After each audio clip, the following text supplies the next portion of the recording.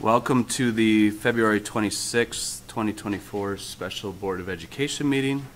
At this time, please take a moment to silence your cell phone, turn off any ringers, and then join me in the Pledge of Allegiance, please. I pledge allegiance to the flag of the United States of America and to the republic for which it stands, one nation, under God, indivisible, with liberty and justice for all. All right. Mr. Hatfield, can you take roll, please? Absolutely. President Roush? Here. Vice President McFarland? Here. Secretary Hatfield is here. Treasurer Lauterbach? Here. Member Blasey? Here. Member Ringold? Here. Member Horowitz? Present. Everyone's here. At this time, agenda item number 2 is request to address the board. Does anybody wish to address the board at this time?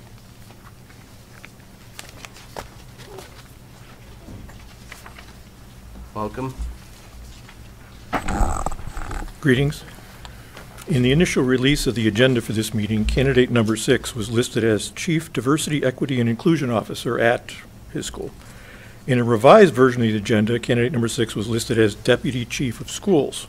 The term deputy does not appear on the page for any of the 9 people reporting to that superintendent. The candidate's school website also lists number 6 as Chief Diversity, Equity, and Inclusion Officer. At the selection meeting, Phil said he was the Deputy Chief of Equity, not Schools, which I'm guessing is what was on the candidate's resume. Therefore, I would like to officially ask if the board is guilty of feeding disinformation to the citizens of Midland by deleting the equity and DEI areas of responsibility. I used the number 6 designation intentionally, as this issue is not related to the actions of the candidate, but to a local behavior. I wish the board good luck this evening and hope you don't focus on a single issue, but on maintaining or improving the well-balanced strengths you so proudly claim. Thank you. Is there anybody else that would like to address the board at this time? Okay, that takes us to item number 3, which are Board of Education matters and candidate interviews for the superintendent position. Tonight we'll be interviewing 3 candidates for the position of superintendent. Just to let everybody in the room know, as Dave sets up, each candidate, we're trying to keep questions from the Board of Education to the candidates limited to approximately 50 minutes, so that the candidates have about 10 minutes to ask us questions. We've built in about a 15-minute buffer in between candidates to take a break, and if we go over a little bit. In the room, you should have a QR code that you can use to provide feedback on the interviews and each of the candidates. If you don't, they are just outside the door, so please grab one.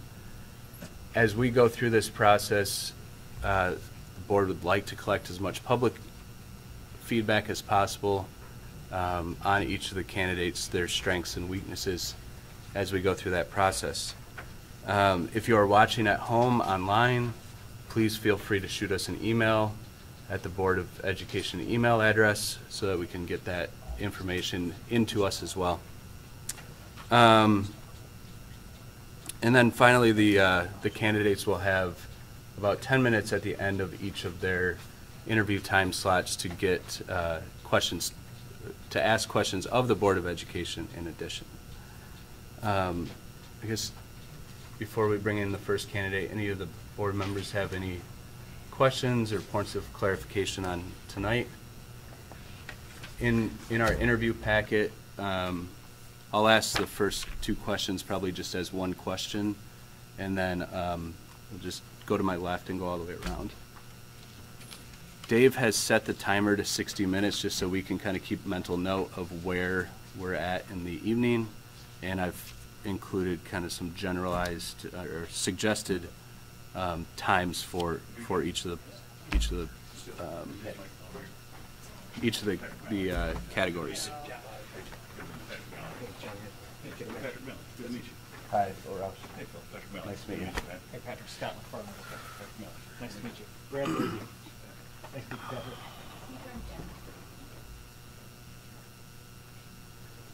John is stepping in. Okay. And Patrick, do you have a list of the questions in front of you? I do not. Okay. Awesome. Unless I took the wrong seat, maybe. No, you're all set. There you go. Thank you. Thank you for joining us tonight. It's a pleasure to host you for interviews and look forward to hearing more from you tonight. I was just telling the public that tonight we have about 50 minutes of questions to ask you. So we're going to kind of watch that clock on your side just to keep ourselves on task. Sure. And then we're going to try and leave 10 minutes at the end for you to ask us questions. And then the list of questions in front of you are provided just so you don't have to ask us to repeat and you can follow along. So Appreciate it. So please introduce yourself to us and the public, share some information on your background, strengths, and current and work experiences, and then why are you interested in this position at the Midland Public Schools? Sure. First, let me thank you all for the opportunity to interview for this position. I know what a big responsibility is for any Board of Education to hire a superintendent, and so to be selected as a candidate here is a real honor. My experience in education goes back to Niles, Michigan in the early 2000s when I started as a teacher of history and psychology in Niles Community Schools. It's a suburban urban district just north of South Bend, Indiana. And while in that work, I only taught for 5 years, but proud of the fact that I expanded the AP psychology sections from 1 to 3 while there, and ensured that 100% of my students sat for the AP exam by through incentives and supports to make sure that students were there. My efforts were recognized by a new superintendent who come to the district who asked me to leave the classroom to help him start a new school within a school called Niles New Tech Entrepreneurial Academy. And I took that opportunity, unlike any other, as a 5-year veteran teacher, to leave the classroom to hire a team of teachers to start a new school within a small community was quite the experience and formative for me, as it taught me a lot about school design and recruiting. I had the charge of working with the business community to raise, we had to raise about $500,000 for some facility updates. We redesigned the school. This was back in the early days of one-to-one technology, and so there was a technology component to the work. And it's where I formed my desire to really work closely with the community in order to help it achieve its goals and outcomes. I was only in that role for a year before the opportunity to move to Midland, to be closer to my wife's and my family. She and I both grew up in the Bay City area. And when I learned that Meridian was looking for a new principal of their high school, and they had also recently received $2.5 million in corporate and Dow Family Foundation grants in order to help it reimagine teaching and learning, it was a good fit for me, having just done similar work on a different scale in Niles, to come up here and do the same for Meridian. And that was in 2012, and as the story goes, shortly after coming to Meridian, we learned of the early middle college work that had been brewing at the time in Michigan. There was a memo that the state superintendent had put out saying that he was looking to expand opportunities, and we saw that as a really positive fit. And working with our Board of Education and the community, as a small rural district not able to offer the wide range of IB and AP courses as you all are, we needed that advanced pathway for students, and so we went all in, the first and only for 10 years, full school, early middle college, and a comprehensive high school like that, to be able to offer every student. And so when I left Meridian in 2019, we were graduating 80% of students with a year of college credit before graduating high school, and 10% of the students there were earning an associate's degree or 60 transferable credits before they left. And so in my last 2 years at Meridian, I was asked to take on an assistant superintendent responsibility to help the board and superintendent think about how we expand that vision that we had for the high school across the entire district K-12. And we were able to do that, providing professional development for all teachers, as well as rebranding the district and just talking more about the work. During the time that I was there, we passed 2 bonds. The first was a technology infrastructure bond. The second was the addition of a auditorium and a gymnasium, as well as additional classrooms, because, you know, and in fact, you may have saw in the news in the last year, they're trying to add additional classrooms because as a result of all of the goodwill that we were able to create over the 8 years that I was there, we were able to reverse a decade-long decline in student enrollment in that rural community, so that right now they're actually growing, which is a huge point of pride for them and a good cause for celebration. So I've been with Bay City now for 5 years, and of course I started working there in an effort to test some theories that I had about education on a larger scale. I loved the Sanford Meridian community, wonderful people out there, wonderful school district, but I wanted to test myself and see how the things that I had applied would work in a larger, more complex system.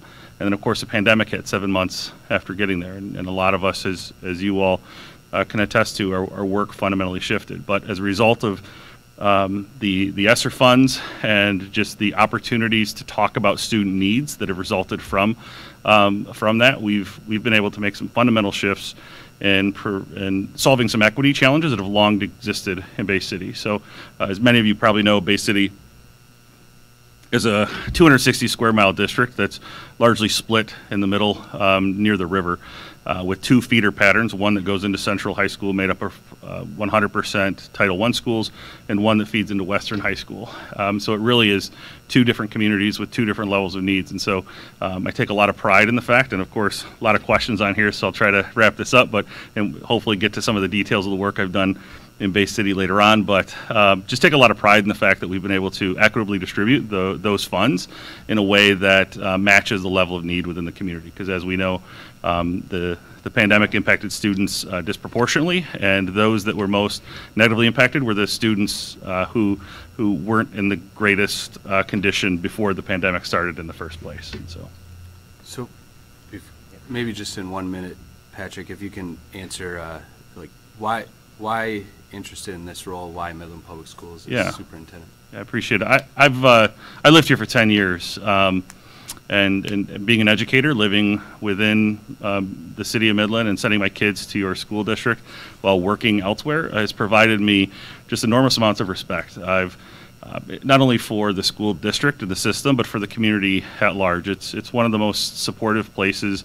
I can imagine, definitely in the state, probably in the nation, in terms of resources and availability of activities for youth, and I would love to be a part of that. I think professionally also, just knowing the challenges that you all have in front of you, and knowing the path that I've taken throughout my career while in different communities, whether they be rural or urban or suburban, I think that there's a really good opportunity right now for me to come in and help you all solve some of these challenges that, you know, hopefully we can get to later on in the interview as well. So. All right.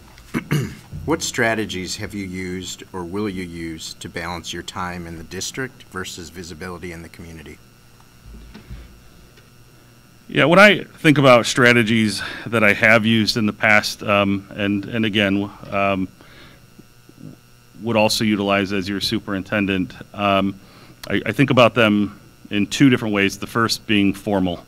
I think it's crucially important for any superintendent and someone in an executive leadership position like myself to establish formal lanes of communication and connection with the community. So, for example, I twice a month conduct what we call school learning tours, where we take a small group of principals into a school and we visit classrooms and we allow the school to present to us the good things that are happening in that school.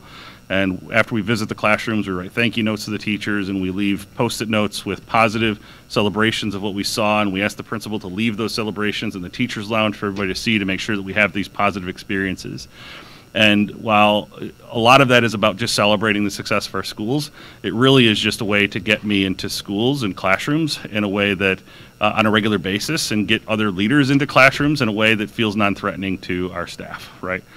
There's a lot of times when your superintendent or chief academic officer walks into a classroom and it changes the dynamic, and we're trying to break down those barriers and make it more accessible. Other formal ways of connecting with the community is making sure that we host in Bay City regular what we call business and leadership. Business and community leader summits. We hold them approximately quarterly, and those are well-attended events, approximately 50 to 75 participants. We'll hold them at schools or at the Doubletree there in Bay City as a way to have conversations with our business community about what they want for students and how they believe schools should shift in order to better address the needs that they have. In addition to that, we hold parent roundtables. We have, whenever we have a proposed initiative, we put together a task force that looks deeply at the challenges. And so there's a lot of formal structures. Now the informal, right? There's also, it's very important for any superintendent, any district leader to be present, fully present at celebrations, at events, at athletic competitions, in the schools. With Bay City being so large, I do a lot of driving around the district. I don't make my principals come to me if I meet with them. I want to go to them. And when I meet with them, I want to walk the halls. I want to say hello to the teachers that I see. I want to try to recognize people that are doing good work. I want to be present at professional development and participating. And my team pushes me to make sure that I'm leading sessions, because you have to see your leadership out front. And so right now we're working with teachers to develop leadership capacity as part of our professional development plans. I'm also a member of Rotary. I have been for about 1.5 years, which I think is important in order to keep me connected with that segment of the business community. I'm a regular attendee at Chamber of Commerce events, and I'm happy to present and talk about the good work that's happening at Bay City Public Schools with anybody who's willing to have me.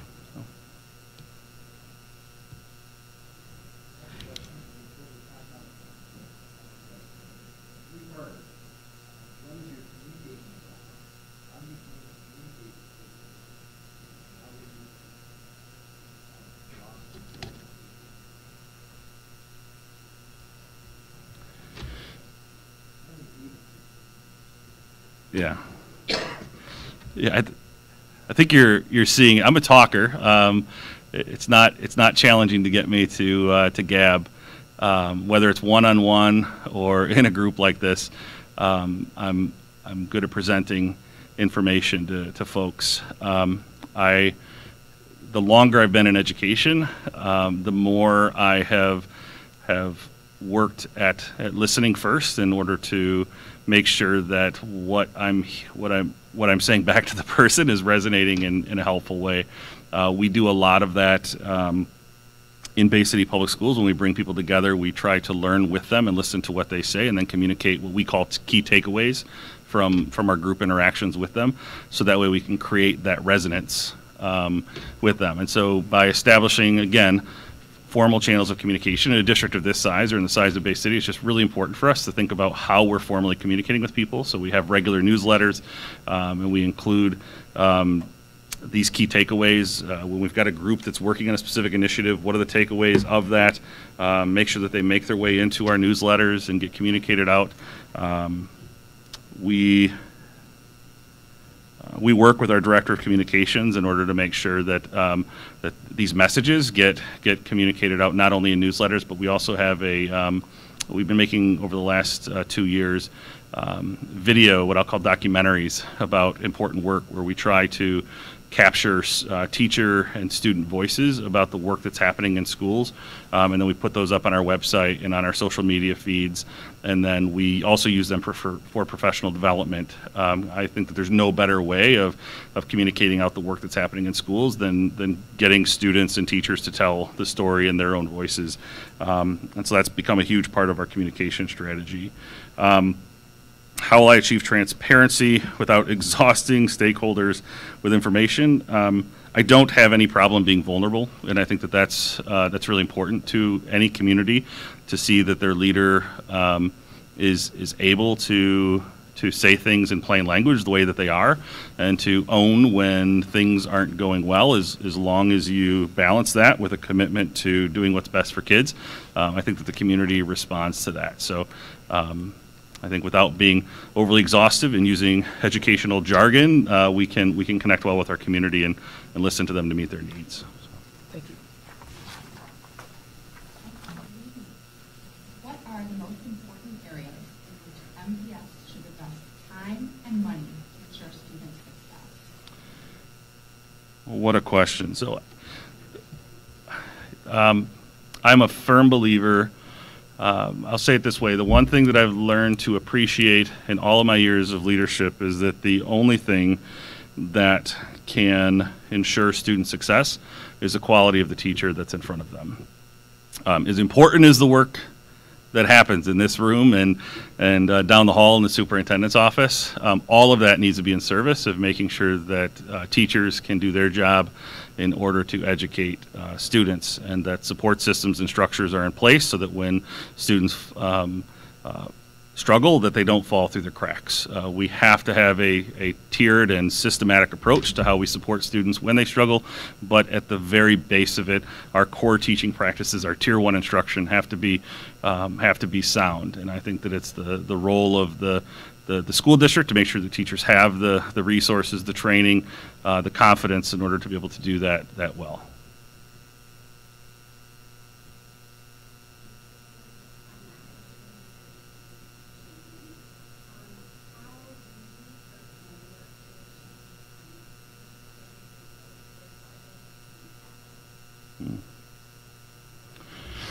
Yeah, right now, in Bay City Public Schools, we have an intervention task force that was launched about 3 weeks ago.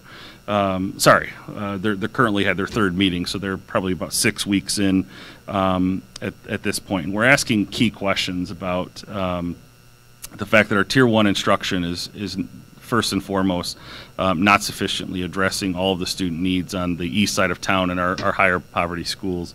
And so the first thing that we've done is that we have redesigned the teaching plan. We've provided all teachers with a uniform instructional model to be able to address those needs.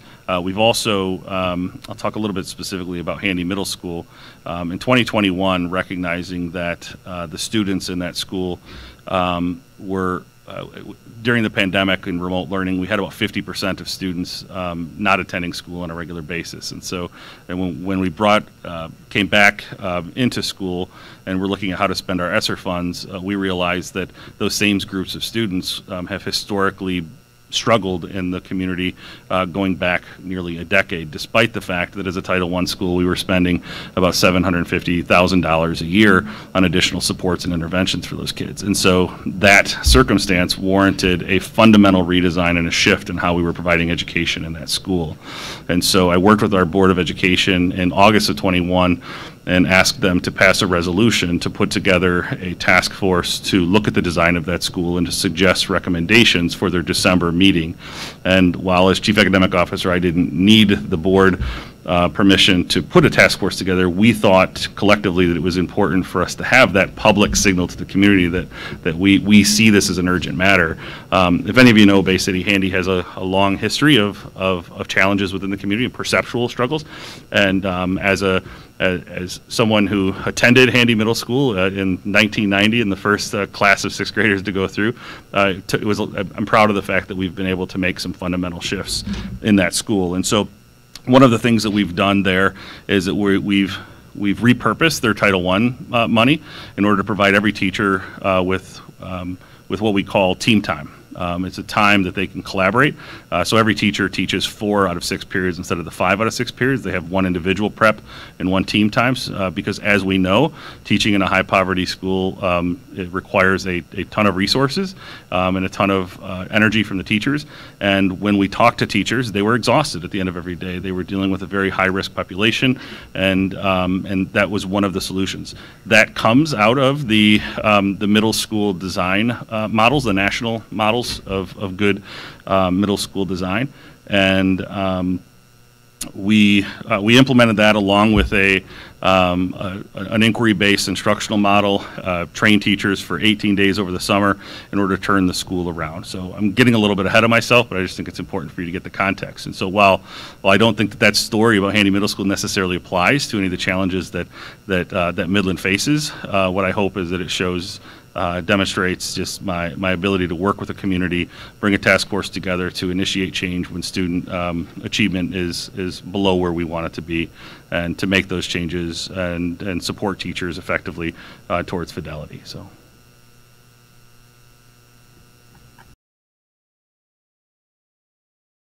I think you kind of answered this one, but we're going to go with it anyway.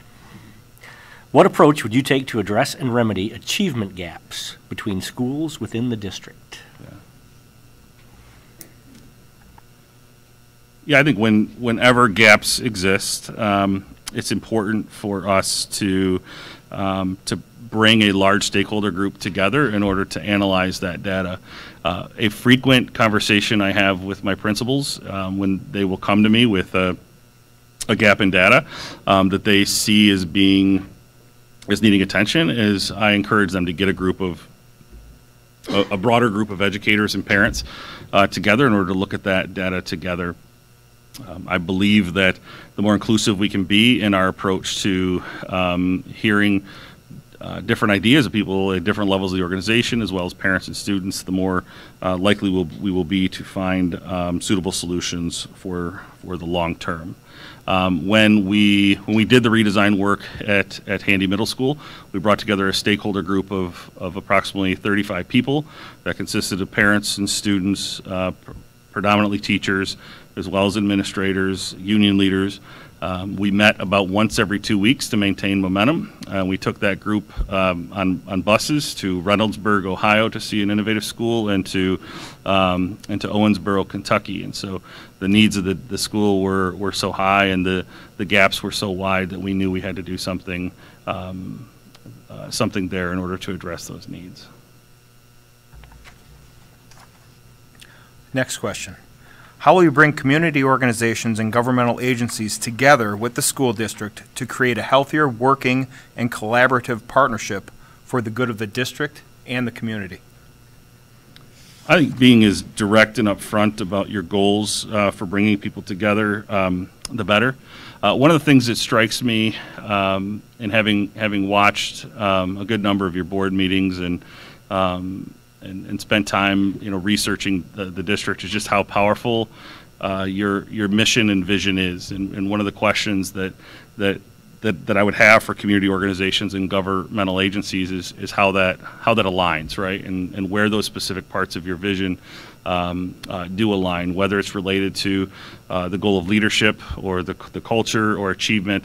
I think that those types of conversations tend to resonate deeply with people. So one of the ways that I've been successful in the past is when I meet with groups, whether they be governmental agencies or community organizations, I try to listen to them about their collective needs so that when we partner with them, we're able to do so in a way that meets both sides' needs in order to create those collaborations. So again, because the work of running a school district is challenging, I believe in having formal structures in place, regular meetings with these folks, as well as being present in the community and at events, so that way I can connect with these folks on a regular basis in order to keep the district and community connected. Thank you. Mm-hmm. How have you held your leadership team or staff accountable for their roles and responsibilities? Please provide any examples. Sure. As a chief academic officer, I supervise all of our district administrators. There are 24 of them, and certainly leading through a pandemic, there were plenty of opportunities for challenges that came up. And then, of course, within the organization, I run the academic side of the house, and so I've got a large team of support staff that support everything from testing to media centers to curriculum support. And we're also responsible for the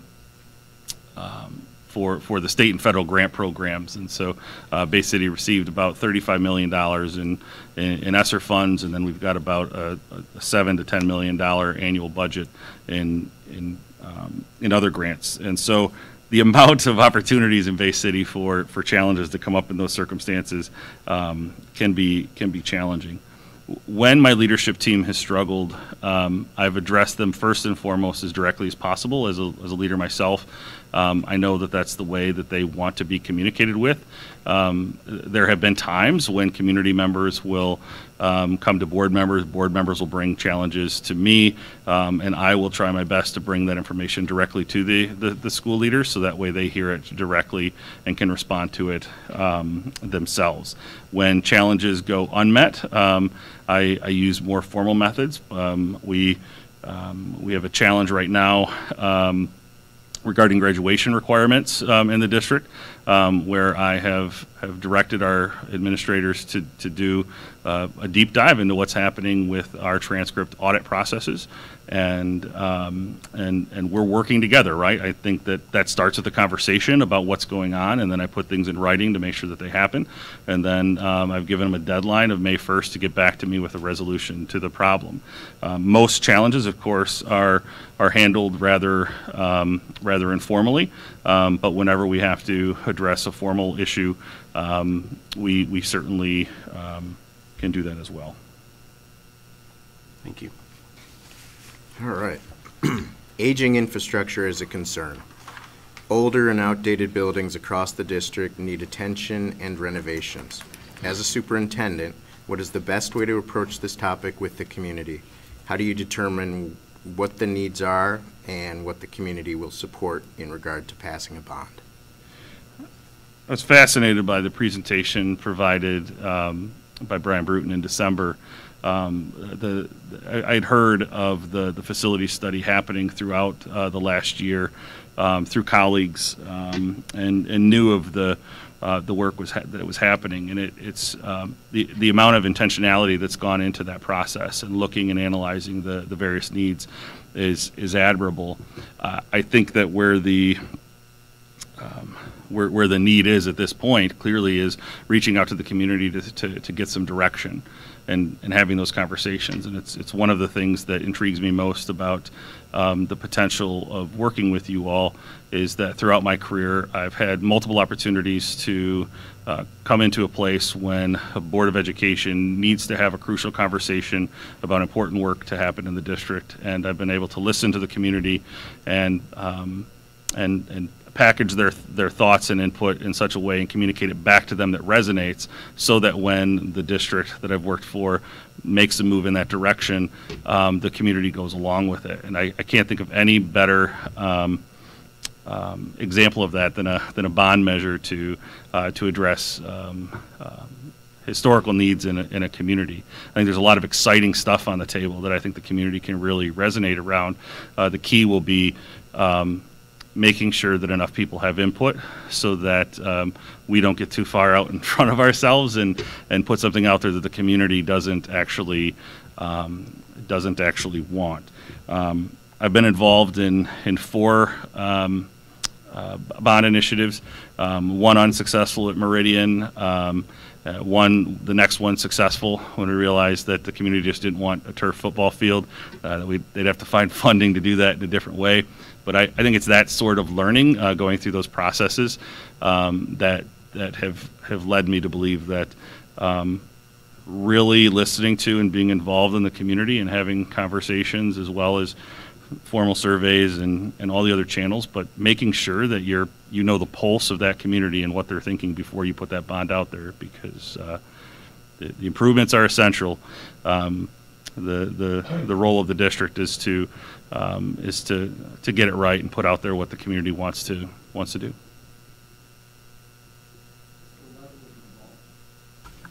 What's the level of involvement and participation of certain employees in organizational decisions, and how do you determine what groups to include and when? Yeah, if there's one lesson I've learned working for Bay City Public Schools, it's that we need everybody's voices at the table, from board members to union leaders to parents. In leading change work in Bay City, I found it important to, if I get a phone call at the district from a parent who's got concerns about a direction we're heading, I frankly invite them to a committee meeting. I want to hear their voices. I want to be a part of it. I believe that we're currently living in a time, in an era where certain groups are feeling like their voices aren't being heard, and so I think including them as much as possible is really important. And so when it comes to employee groups, I led in Bay City during a challenging time, as I know it was for all of you as well, where not every minute was glowing and wonderful, but in the end we've negotiated successful contracts with multiple groups in order to provide teachers and paraprofessionals and transportation and custodial staff raises and increased insurance benefits in order to make sure that that we're working together with them. And so whenever we bring together a task force that involves any instructional initiative or change, we involve the Teachers Association to be a part of that conversation right out the gate.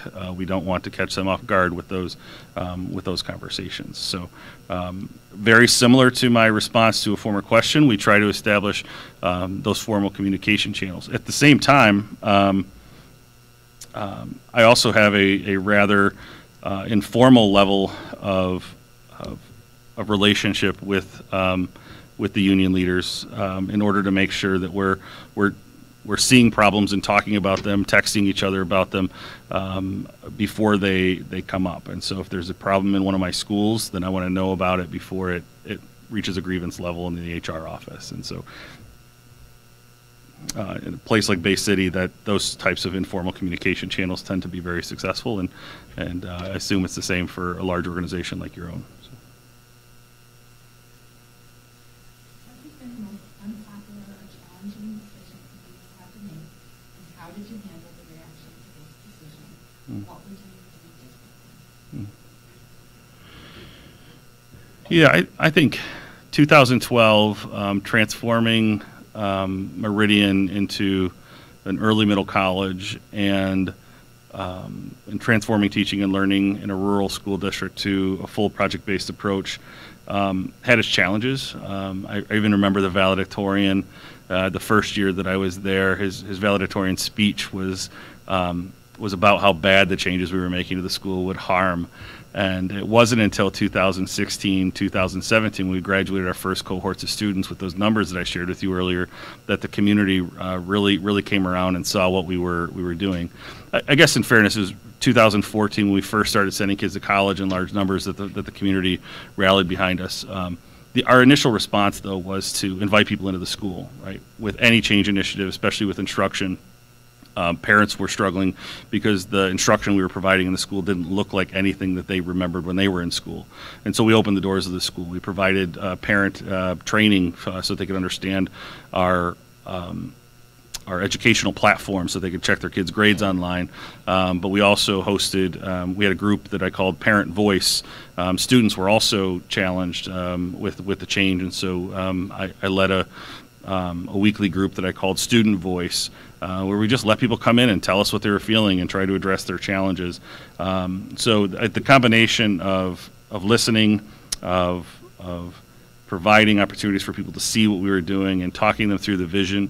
But one of the most challenging things to do is to change something in a way that people can't see the end result. And so until they can, it's very challenging. So yeah. Again, not necessarily the type of work that I see you all engaging in over the next few years, but just an example of how important it is to embrace people, to reinsure them, to bring them along on a journey with you when you make large change, so that way they can be a part of it. And what do they say, that people don't mind change, they just hate change happening to them, right?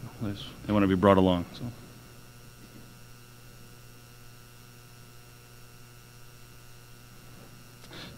There's another part of that question I want to make sure. What would I do differently? I was pretty young in my administrative career. I think I would have played down the change work a little bit. I think that we got a little excited about how new things would be.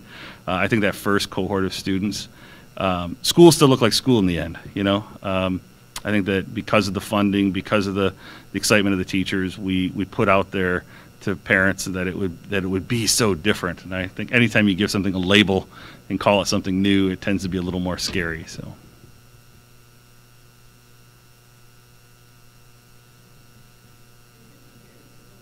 Oh, thank you, Brad.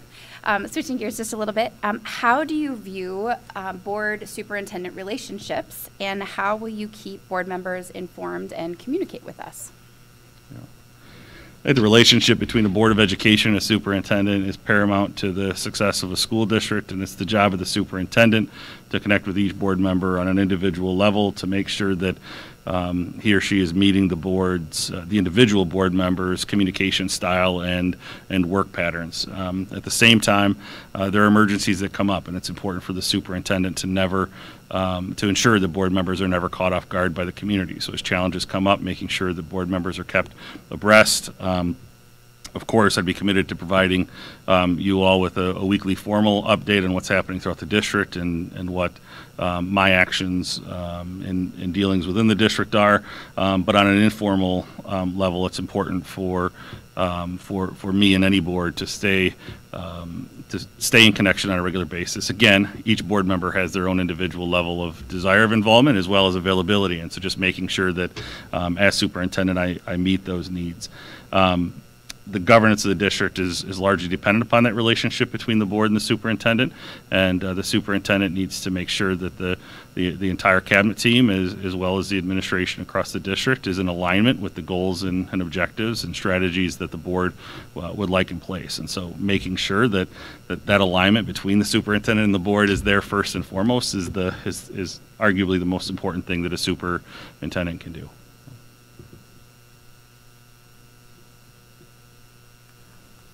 Great.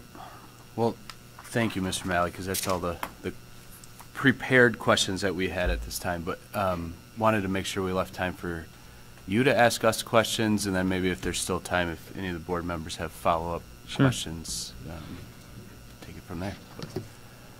As I mentioned, it's basically we don't have recorded board meetings, and so it's God bless you all. It's fascinating to be able to go back in time and watch board meetings, and so I feel like I've gotten to know quite a bit about the district. But I did think it was important for me to ask you all what you see as the most pressing challenges that face the district, and how do you want your superintendent to address them in the future?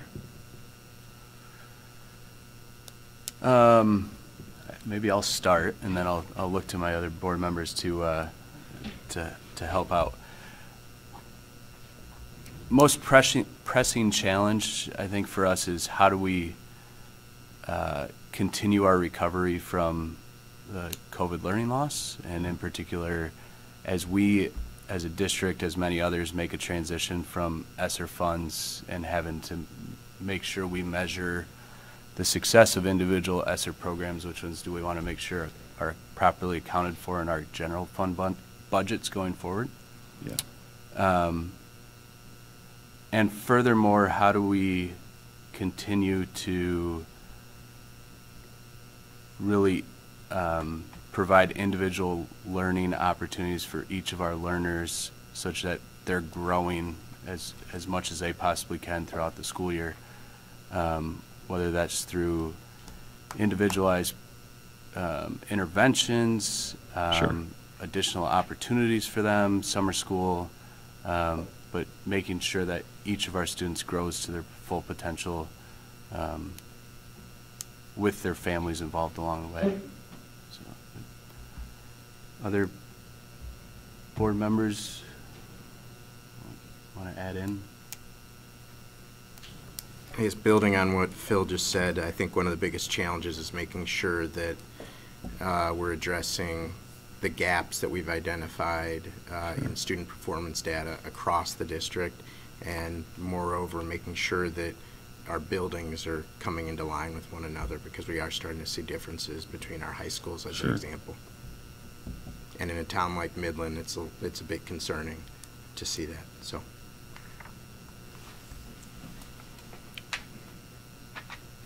I would add aging infrastructure and the need to address shortcomings at what I would say are critical shortcomings at least one building, if not two, and how we manage or how we plan for the long-term needs as the birth rate continues to decline, and should there be two high schools? Yeah. Just put it right out there. I think that's something that we need to talk about. So. Do your enrollment projections follow the state trends of approximately 2% per year, and how far out? I mean, you guys have grown. I shouldn't say that you've grown, but it's just that I've recognized that in my tenure at Bay City, we've crossed paths, right? There was a time where we were a larger school district than you all, and that's no longer the case. And we believe we'll plateau at around 5,000 students. And we were at 7,500 just 3 years ago. I don't see your decline being so great. It's flattening. Good. But Yeah. Okay. It ain't going up. It's probably more. I'm looking at Brian. It's probably more a 0.75% to 1%. Doing the numbers in my head, but we've captured more and more of the kids born in Midland County. Yeah. And there's not that many more to capture. Right. Right. So. For sure. Yeah. I think I would add, and I don't know that this is necessarily a pressing challenge because we're already well down the path, but I think we really want to continue our focus on early childhood literacy and literacy in the younger years, because that really is a stepping stone for success in life as well as school for all of our kids. Well, thank you. Yeah, in Bay City, we're also recognizing the need for early childhood. We closed a community elementary school, Linsday, a year and a half ago, and rather than repurposing that and the other way, we turned it into an early childhood center just in recognition of how important those services are. And we lease half the building out to our ISD, and we house our own programs out of the other half of the building. And it was full in a heartbeat, so we have 2 daycare facilities as well as early childhood, and those have turned into essential needs for our community that we're looking to further enhance. So, what do y'all see as your role of your superintendent in helping you through these challenges? More challenging part of the question there. I'm gonna let the 3 to my right start. I think it's a very critical role. I mean, the superintendent is the tip of the spear. Yeah. The superintendent is doing the work and meeting with the facility study committee, meeting with the different operational committees within the district, the administrative cabinet, really leading the charge on change and innovation, and bringing a vision to the table and helping guide the board and counseling the board on making decisions. Thank you. I would add that I think it's very relationship-based, and you kind of hinted at that in, each of us has different communication styles and work patterns, and same with the community, right? And we're at this point where those relationships are imperative, between the superintendent and us, between superintendent and admin team, between the district and the community. And again, you hit very clearly on how important it is to have those communication levels, but I think it's also about relationship. So yeah, and I think again, just as someone who lived in and sent his children to Midland public schools, you are very rich in formal opportunities for folks to connect and to receive information, and one of the things that throughout my career, I've enjoyed doing, whether it be from starting the new school in Niles or reimagining Meridian as an early middle college or redesigning Handy Middle School in Bay City, is that in all of those instances I've worked with the community in order to listen to what their hopes and dreams and desires were for the school system, so that I could communicate that back to them as a way of mobilizing the community around a particular direction and towards a particular task. And I think one of the areas to highlight as well is just that in August we launched what we call our graduate profile in response to the conversations that we've been having with the community about what they want for kids when they leave the school. And we worked with a communication company in order to create a graphic and a message that resonates with the community, that we want students to graduate from Bay City that are aware, eligible, and prepared for post-secondary readiness. There's universal agreement across the district in Bay City that students need some form of post-secondary education or training before they graduate, and the number of students who are successful in post-secondary education and training opportunities is far below where the community feels that they should be. And so I think that a school district like Midland, where you do have a large population of affluent students, and yet you do have a population of students who are at risk, and then you've got those students right there in the middle. I'm so struck by how resourceful you are in providing different pathways for students, and I think that aligning those pathways in a coherent way that resonates with the community and making sure that it's all behind that general vision that you have can create a lot of power and potential. I mean, there are just so many wonderful things here that those connections with the community, and again, whether it is evaluating programs and saying, hey, what have we done during the pandemic that was successful and what are we going to stick around with, or whether it's individualizing supports for high-risk kids, or whether it's early childhood programs or passing a major bond proposal. All of those involve working with the community, which is something I feel very confident in doing, and I hope that, don't want to assume that I get another interview, but if I do, I'd love to continue this conversation about talking to you about how we might be able to work together for the kids and community here in Midland. So. Thank you. You said that you really enjoyed Mr. Bruton's presentation, yeah, which was a lot of work that went into that, but thank you for that. A lot of information was presented in that. Whether we go with either one of the options that were presented, and we're not saying those are the only two options, sure, but that's information that we gathered. How do you feel?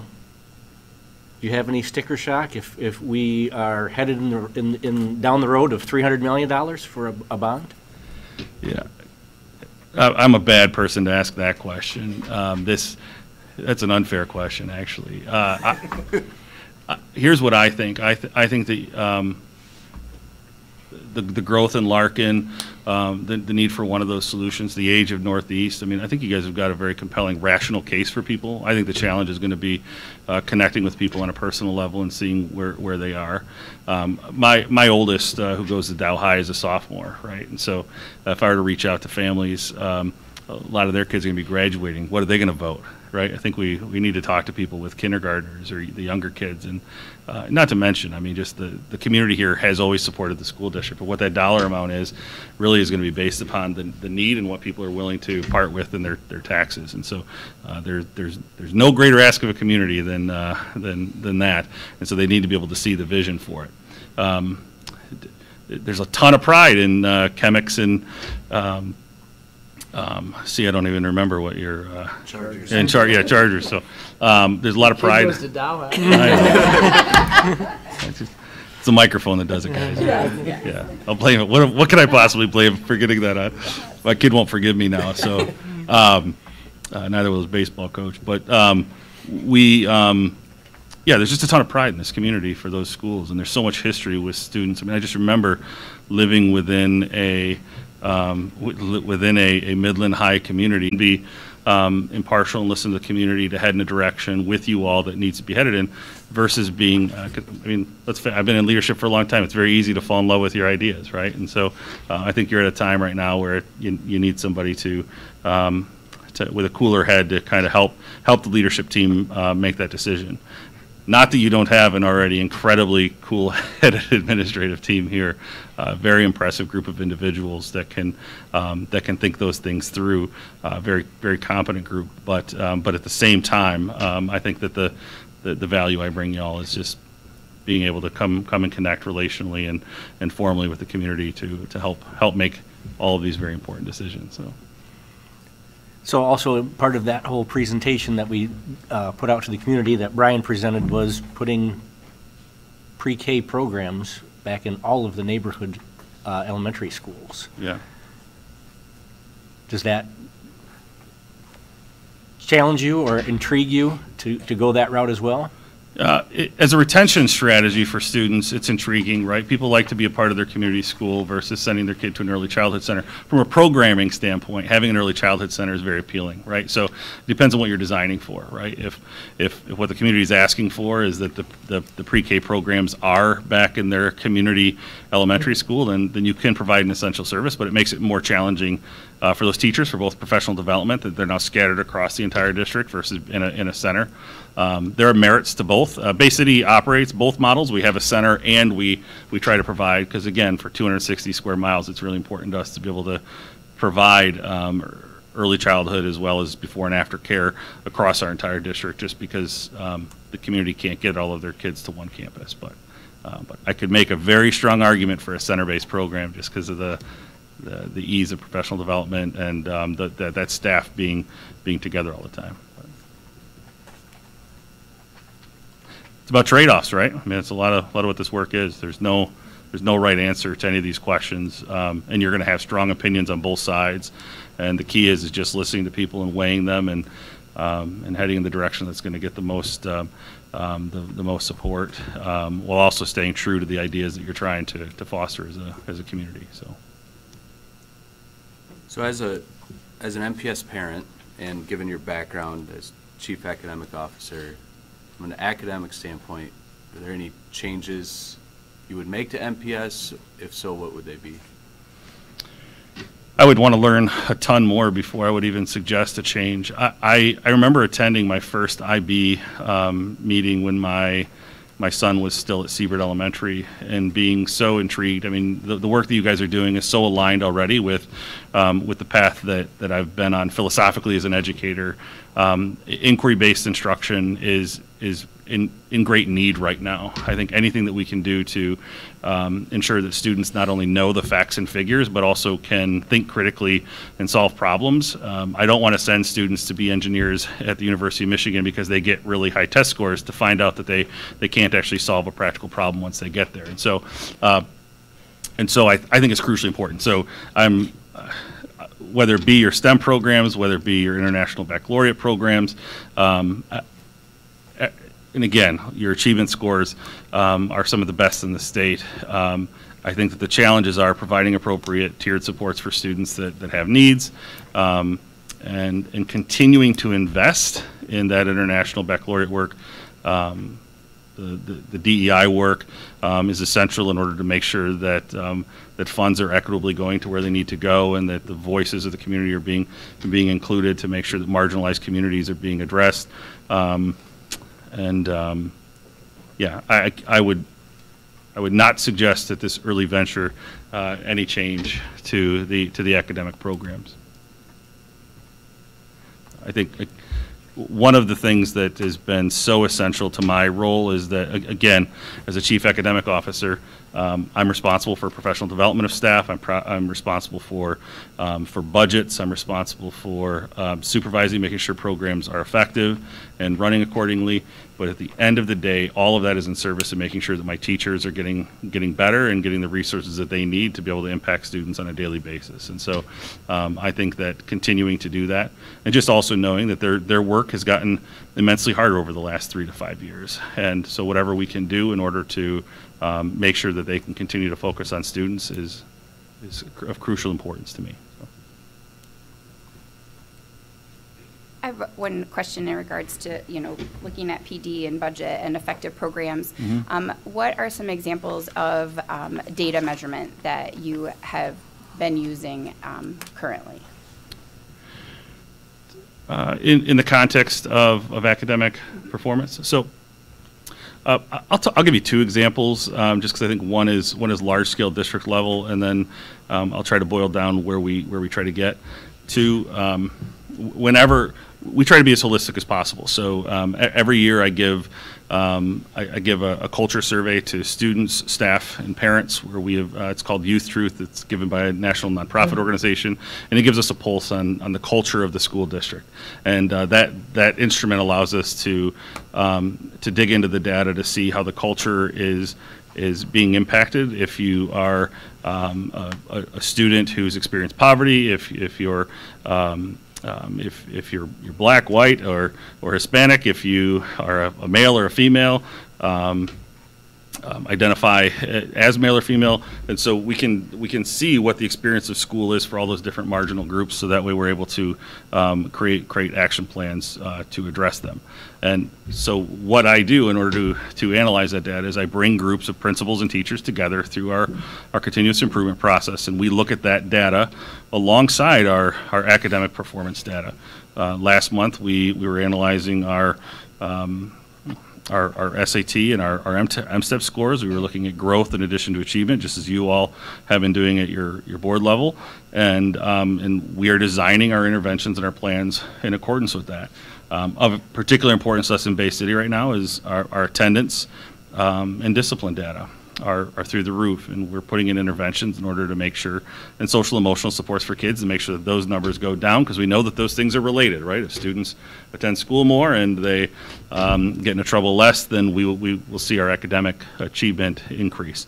And so I have throughout my career, I've been very fortunate to have been trained heavily in the use of protocols and leading and facilitating groups of adults and looking at data intentionally to make sense of it.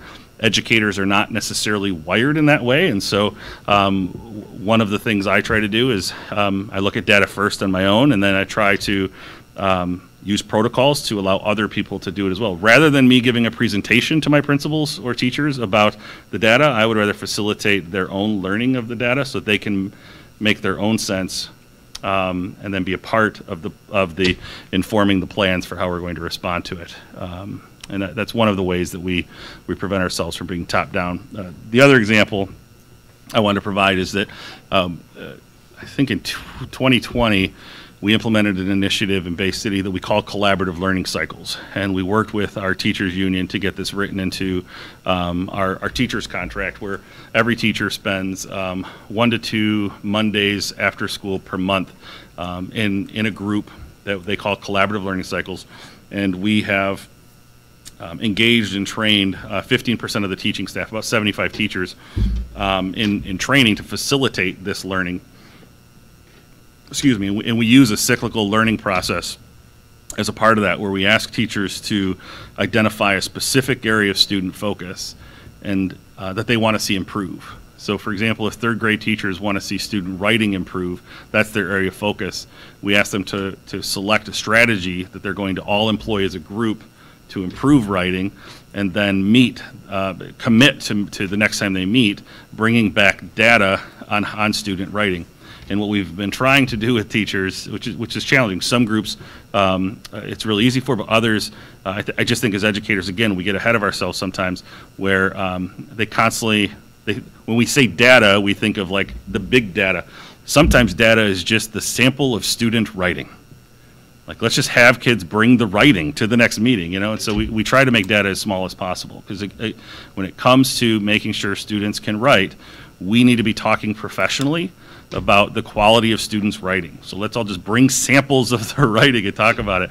And so a lot of our professional development and training for staff is just to let's just get down to brass tacks here and talk about exactly what we're trying to do, and not think that every piece of data that we talk about has to be this high-minded state test, because the state test, frankly, is way too far away from teaching and learning what's happening in a classroom to be usable by a teacher.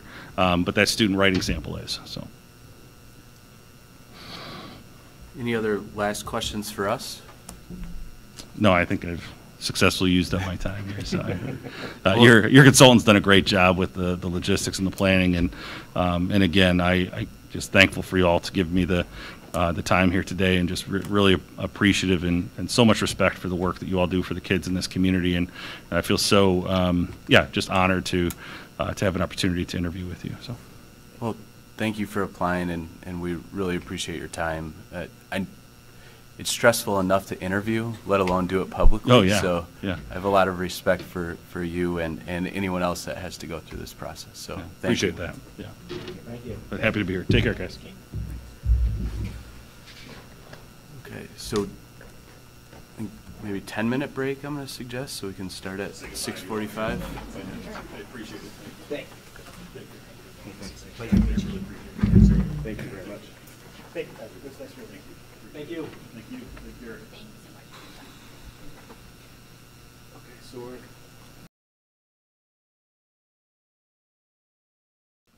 Are the suggested times on their copy too? Okay, thanks. Hello. Hello.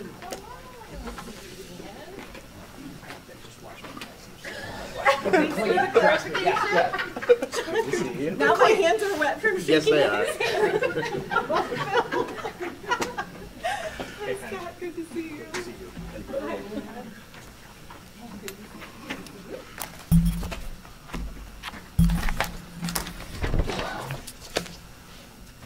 Well, welcome.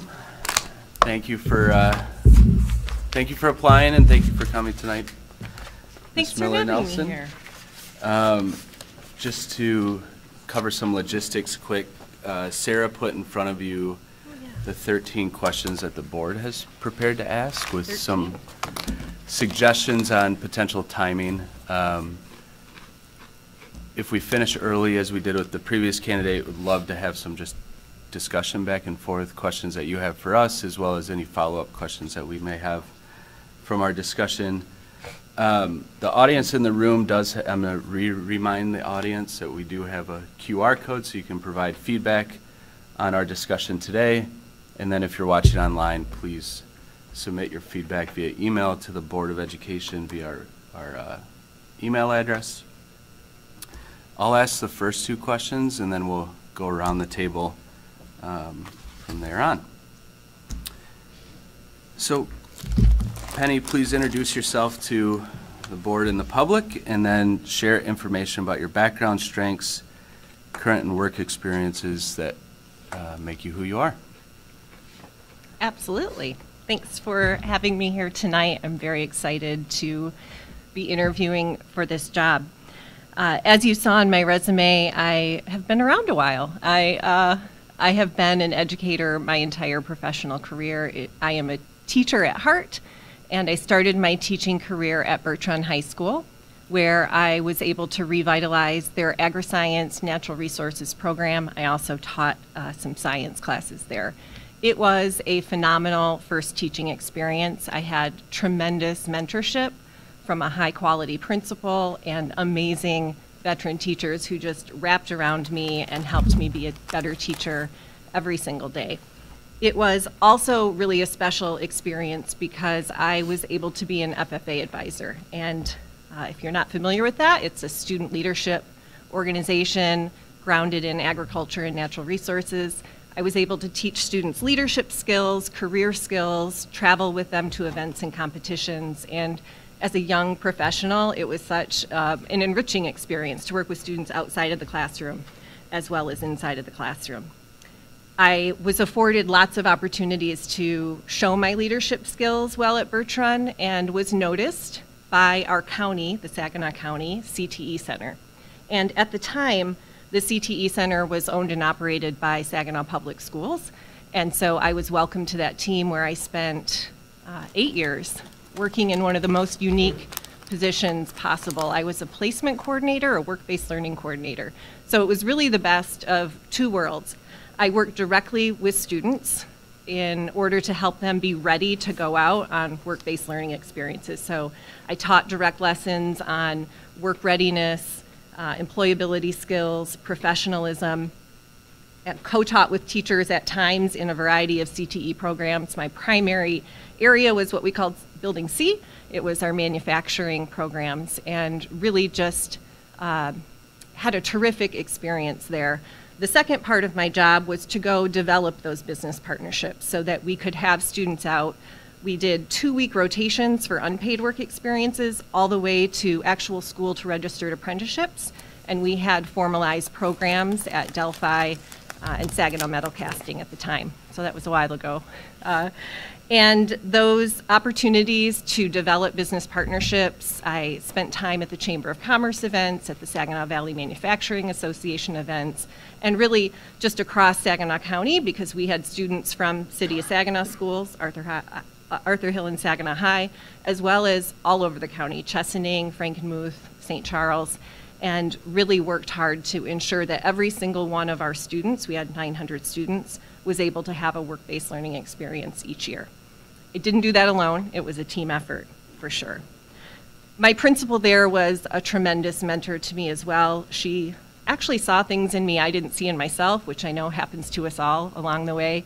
She afforded me opportunities to travel, to workshops, to present on behalf of our school at a couple of state and national conferences, and allowed me to be the co-chair of our school improvement team. And I think that was my first real venture into understanding the power of continuous improvement. We used a Baldrige model there and received extensive training about that continuous improvement model. So I was ready in 2008 when Midland Public Schools posted a full-time CTE administrator position. As hard as it was to leave Saginaw, my principal really supported me in that application process, and I came to Midland Public. And from there, wow, lots of various opportunities and experiences. It was, again, 2008, and my primary responsibility was to be at Midland High and Dow High supporting our CTE programs. And the principals at those two buildings welcomed me in. I spent almost all of my time there, even though I did have an office here at Central Administration. They welcomed me to be part of their leadership team, part of their professional learning experiences, and I spent a lot of time in classes. It was that moment when I realized what an exceptional place this is, what high standards we have for students, and just crystallized for me that this is absolutely where I belong. It was shortly after my arrival, within a couple of years, where we fell on some hard financial times here in Midland, and we went through some initial reorganization before the big reorganization of our curriculum team. Coincidentally, the county CTE coordinator was retiring, and our superintendents talked and agreed that I would serve half-time here and be contracted out to be our countywide CTE coordinator.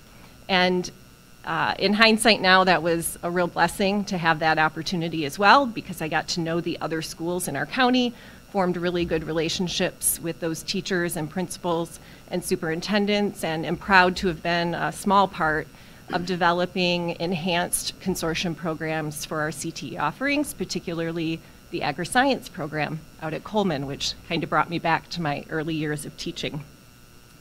I was then able to come back here full-time to Midland Public, and that's when some of that shifting started. I found myself in a variety of coordinator roles. I did CTE and K-12 science for a bit, then moved into the secondary curriculum position, where it was math, science, English, and social studies, and I was the secondary coordinator working across all 4 of our secondary schools with an amazing team of teacher leaders, and ensuring that our curriculum was staying tight, that we were advancing in our instructional practices and providing quality professional learning for our teachers. After that, Mr. Sharrow invited me to serve as the Associate Superintendent of Curriculum, Instruction, and Assessment, where I spent 5 years before this interim role. And again, a great team of colleagues who taught me a lot about that level of administration, and was able to see all aspects from our Monday morning, what we call agenda meetings, and really get a good sense of what it takes to lead an organization of our caliber and of our size, and was, of course, thrilled when asked to serve as interim superintendent for these past 8 months. So, thank you. Moving forward, why are you most interested in this role and Midland Public in particular? That's like the easiest question of the night. Thanks for asking. I, boy, without sounding too sentimental here, I will just tell you that I have such a sense of loyalty and care for the people who work here at Midland Public Schools and for our students and families. I have been here for 16 years now. As I just shared with you, I've lived in the community for 20 years, and it is a really special place. Our district is an exceptional place, and our community at large is a fantastic place to live and work and to raise a family. And my husband, Craig, who also works here in the community, he and I raised our daughter here. She is a graduate, Ava, of Midland Public Schools, and so I was able to experience as a parent as well just the exceptional opportunities available to her. She did complete her IB diploma, which was a very special opportunity for her. She was involved in music and athletics and community organizations as well. It is a remarkable place. And just to put a little finer point on that, we do great things here. I also can keenly see where we have these edges, these growth edges that we just need to step into to take us to the next level. And I hold the highest aspirations for us, as I know you all do as board members, and I would be proud and excited to lead us forward into those areas. Thank you. All right, thanks, Penny. What strategies have you used or will you use to balance your time in the district versus visibility in the community? Yeah. I actually have really prioritized based on my focus areas at the start of this interim role. I've prioritized being very visible, and not just visible, but really present in the moment and engaged and approachable when I'm both at schools here in the district and when I'm out in the community. There are moments during the day where it makes sense for me to be out of the district, engaged in a community activity or event. But where possible, you asked for strategies, I really try to prioritize my time when students are in school and when staff are in school, that I'm here in school. And again, being really visible and engaged, I am proud to say that our team has completed over 250 classroom visits this school year.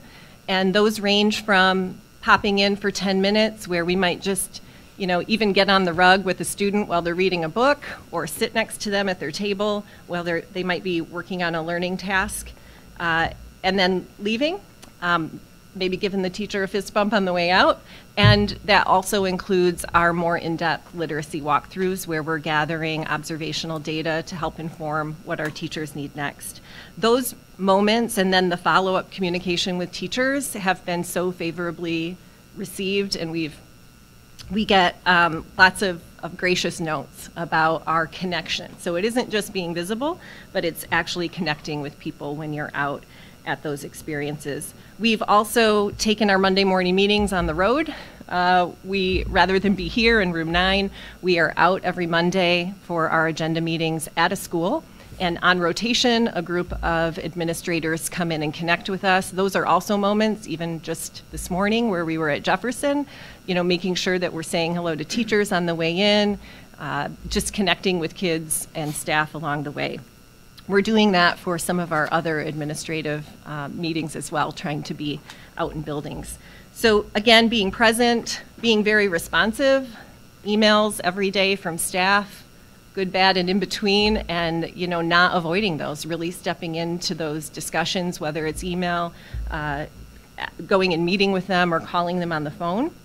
The community pieces come pretty easy for me just because I have established relationships throughout town, and I was fortunate because of this role to have some of those kind of pre-ready for me as well.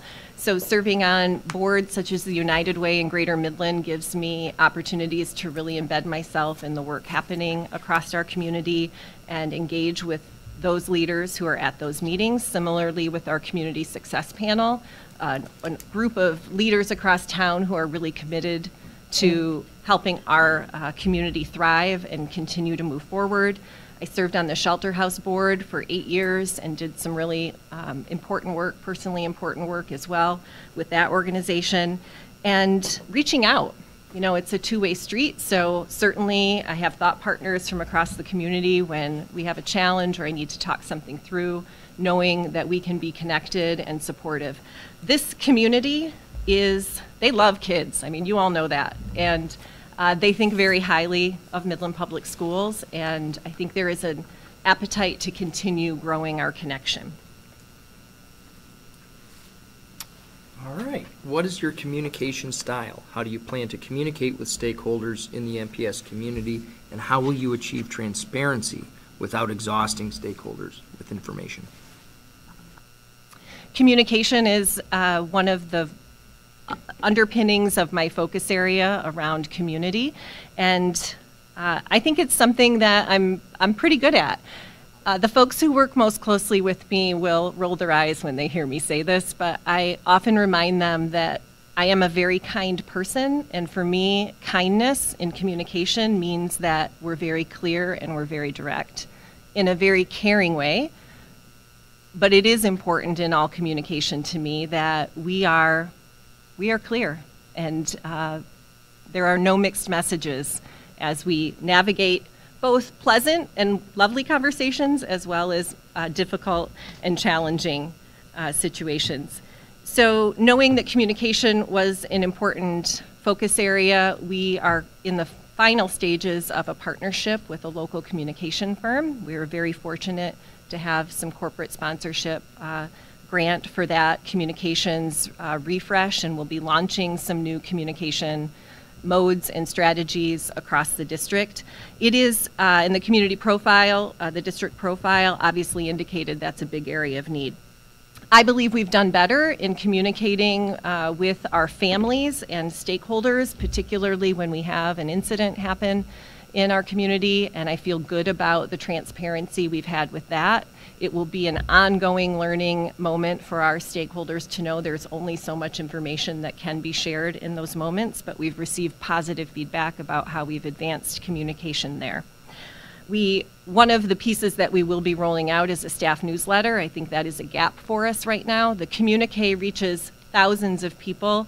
It is a lovely way for us to share the awesomeness that happens across our district, but it is not something specific to staff. And I believe, as you know, we're the third largest employer in our community, and while we always will make student-centered decisions, we also need to tend to the fact that we are an employer and we need to communicate with and care about our team, and direct communication with them through a newsletter helps us reinforce the culture we want, the messaging we want, and is one way to unite us. I also think, as hard as this is for me, video communication matters. Those quick little 2-minute videos where someone can see your face and hear your voice is also a way to build connection across our larger organization. So I've wandered a bit from your question. Let me just come back and put a finer point on, John, that clarity, predictable cadence, predictable formats and structures is certainly where we're headed, and that needs to happen with all of our stakeholder groups. And it needs to be personalized enough that they know it's for them, for families, for students, for staff, and for the broader community. What are the most important areas in which MPS should invest time and money to ensure student success? All right, this is a great one. Well, you all know my intensity right now around literacy, but I'd like to just maybe scope that out a bit more to say, you know, student success is what we're about, and academic growth and achievement and well-being is our most important, those are our most important outcomes. We know that the teacher is the most important factor in the day-to-day learning and growth of our students. So investments in that bucket of student success for me look like supporting teachers, ensuring that we are creating the conditions for them to be successful. The learning environment has the resources that are necessary. the facility has meets the expectations for a prime learning environment. Teachers feel valued and supported through particular well-being strategies. We have curriculum that is coherent and aligned. Those are all supports for teachers. We're creating the conditions for them to do their best work. And I'd be remiss if I didn't say that culture is a big part of that. I hope we have a chance to talk about that a little later. But any investment in teachers translates, in my experience, to gains in academic growth, achievement, and well-being. Quality professional learning matters. We have great principals, a great curriculum team who work hard to provide good quality professional learning. I do think it's an area where we stand to have some growth in investment in professional learning, even bringing in some key facilitators to help us with some of those areas that we know we need a little bit more learning, a little bit more depth, and some growth.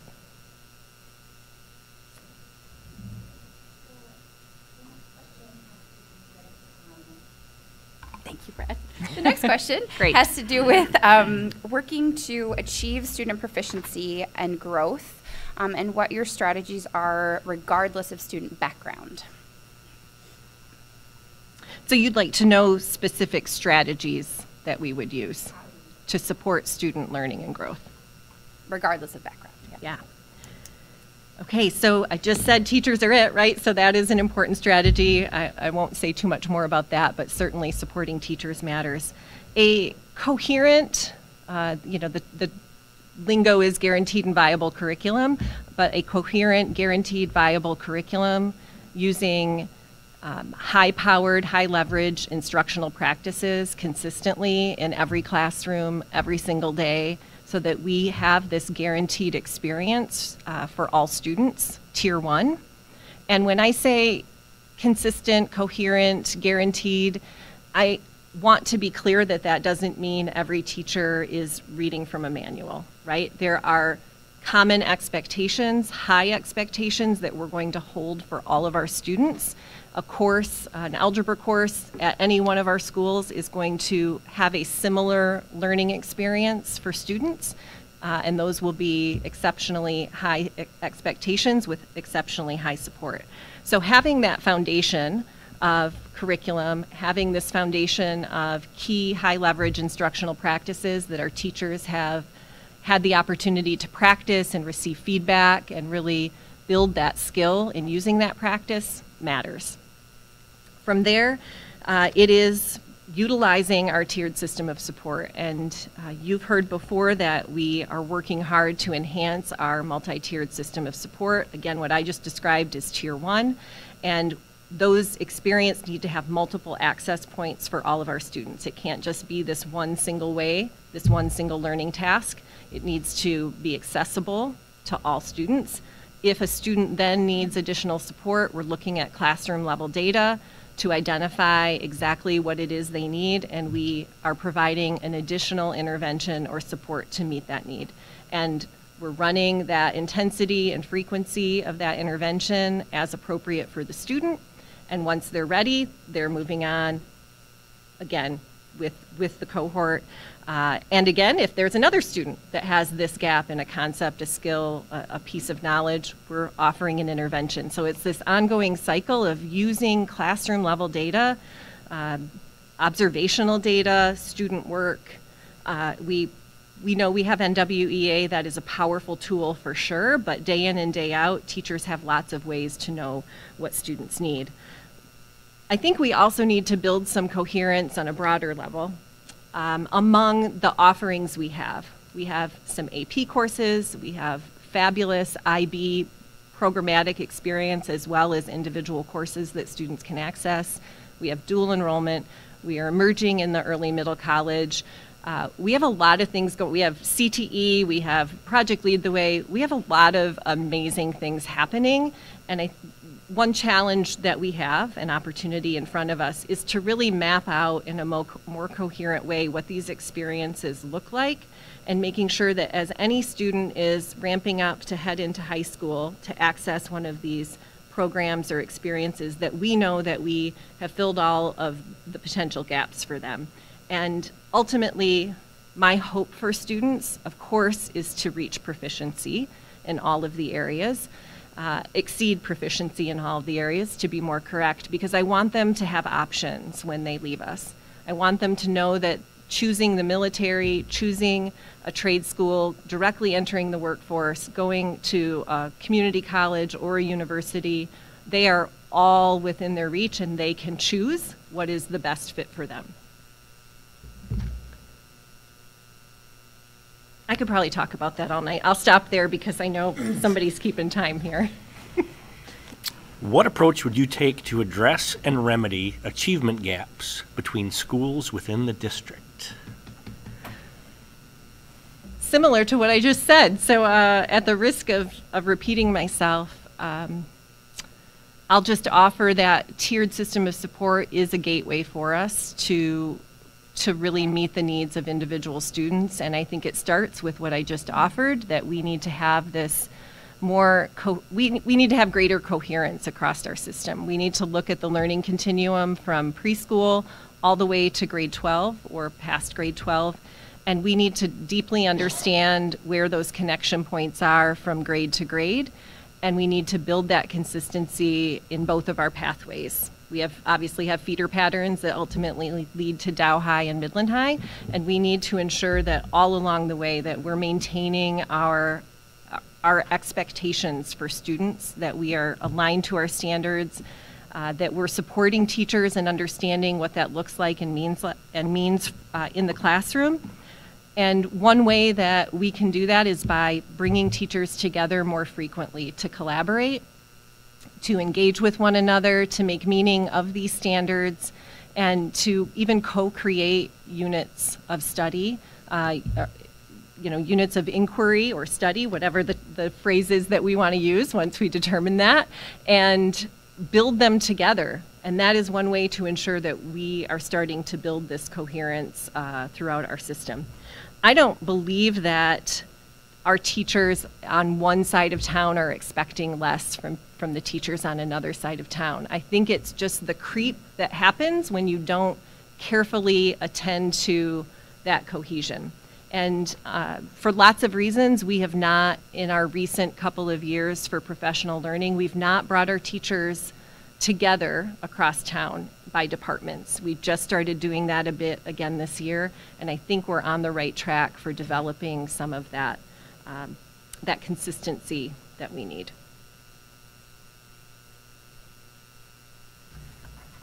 The next question, Penny. How will you bring community organizations and governmental agencies together with the district to create a healthier working and collaborative partnership for the good of the district and the community? Yeah, I love this question. Again, here is my clear as kind, right? I was a bit surprised to hear in some of the feedback we received through the superintendent search profile that there is some thinking that we might not be great partners with some of our community agencies, because it's certainly not how I feel about our community and the offerings that we have. Again, live in, I can't even sometimes wrap my head around what an amazing community we have with so many agencies, so many nonprofits who want to work with us and support us and our students. Now, I will say, I am fiercely protective of instructional time. And I am very proud of what our teachers are doing in classrooms. So it is important to me that we scrutinize opportunities that come to us where they're asking to push into the school day and be part of that instructional time. And I believe there are many opportunities where those map together and we can make that happen. But I just want to be clear with you that it's important to me that we protect that time. Now, having said that, there are lots of ways that we can still make good things happen for students together. It is not meant to be an exclusionary statement that I just made. It's actually meant to be inclusionary in the way that it can fit somewhere, right? We can help funnel students to particular organizations across town where they can meet student and family needs. And I know we have partnerships. I know Junior Achievement, I used to serve on that board, offers some really great financial literacy lessons that we've used. I know that we have partnered with the Legacy Center, for example, for our multilanguage learners, and really finding some great opportunities to leverage their work with adults and our work with students and hosting some events together. So I know there's a way, and I'm very excited to go down that path. Our administrative team, along with myself, we are very well connected on these boards and agencies, and we'll continue to partner where we can. I'll just leave it there, John, because, you know, lots of opportunities, and I look forward to that. Great. Next question. How have you, excuse me, how have you held your leadership team or staff accountable for their roles and responsibilities? Please provide specific examples.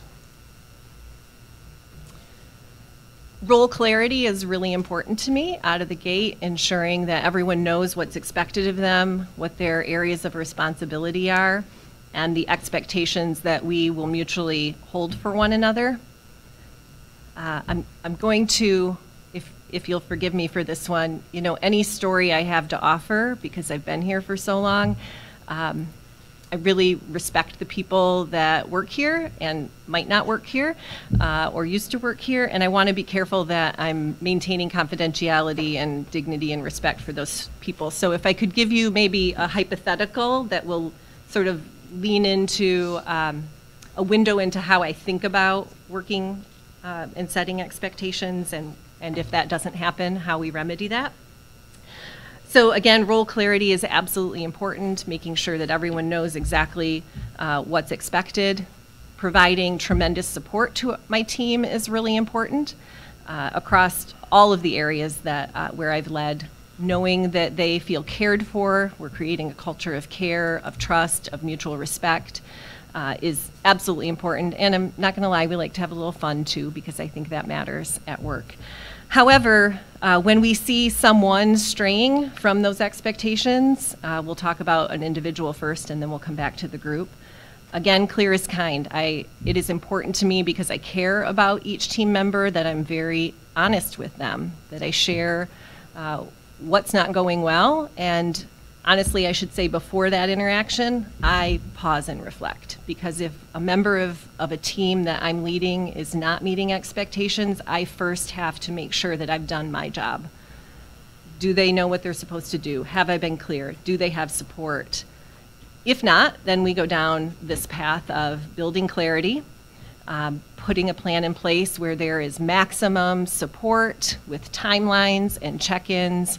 And you know, my ultimate goal is that that trajectory changes and that they remain on our team as a productive, valued member. And if not, unfortunately, then there are ways that we can help them find a place outside of Midland Public that might be a good fit for them. I often say they're not bad people, it's just a bad fit for a particular role. And that's my responsibility. Our work is incredibly hard. Our job is to support teachers to be their best, to support our administrators to be their best, and you know from the state level data that our admin team is incredibly lean in comparison to many other districts from across the state. So if I'm thinking about the team I lead of administrators, we all need to be doing our best. Now, when a team gets a little off kilter, that's on me too, kind of the same process. I pause and reflect. Did we have clarity? Did they know the expectations? Was there support? And if not, that's on me. And I have to work harder to make sure that happens. And I will be quite honest with you, we have done some tremendous work as an admin council around that very topic. We were feeling a bit astray among our admin group, and I care a great deal about all 40-ish of those people. There's like 40, I think, when we're all together, including our department leaders. And when I recognized that happening, I first recognized we needed some communication training. So 2 summers ago, with Mike Sherrow's permission, we planned for every administrator to complete the Our Community Listens training, so we could build our skills in reflective communication, in having direct communication. And at the end of that workshop, it's a 3 or 4 day workshop, you really lean into hard conversations and having what they call productive discourse or conflict.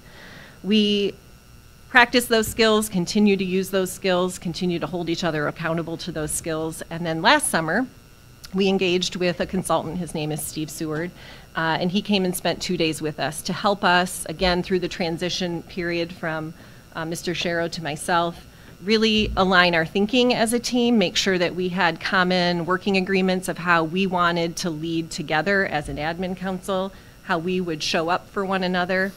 And I'm really proud of that work. I have felt and have received lots of feedback from our team members that we are a more cohesive team, that we do have clarity about what our expectations are, and we're moving in the right direction.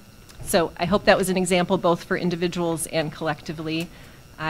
And I hope you see that I first come from a place of care for the people with whom I work and lead, but have no issues holding people accountable with lots of support as well. All right. So, aging infrastructure is a concern, as you're aware. Older and outdated buildings across the district need attention and renovations. As superintendent, what is the best way to approach this topic with the community? How do you determine what the needs are and what the community will support in regards to passing a bond? It's a great question and very timely. I am really excited about our future when we think about facilities. We have exceptional programming, and I want our facilities to match the aspirations we have for our students and staff. So this process through the facility assessment has been just a really good opportunity for me to learn and grow in this area and to understand the power of our community and the importance of their voice. So certainly we are at a juncture right now where their opinion matters and we need to get some input. We'll have a very robust plan, including surveys, focus groups. My door will always be open. I think I've already started to answer some emails from community members who watched the December board presentation and have comments and questions. It's just going to take that level of connection with the community.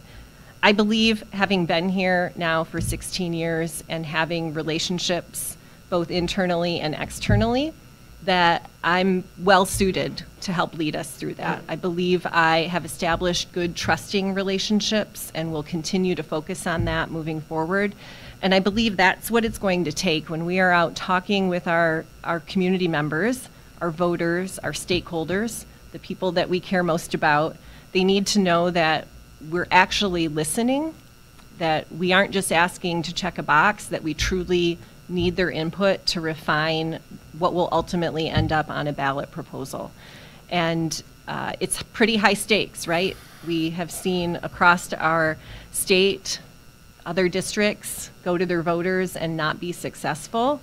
And we will be successful because we will invest the time, energy, and effort to get that community feedback and input from the start.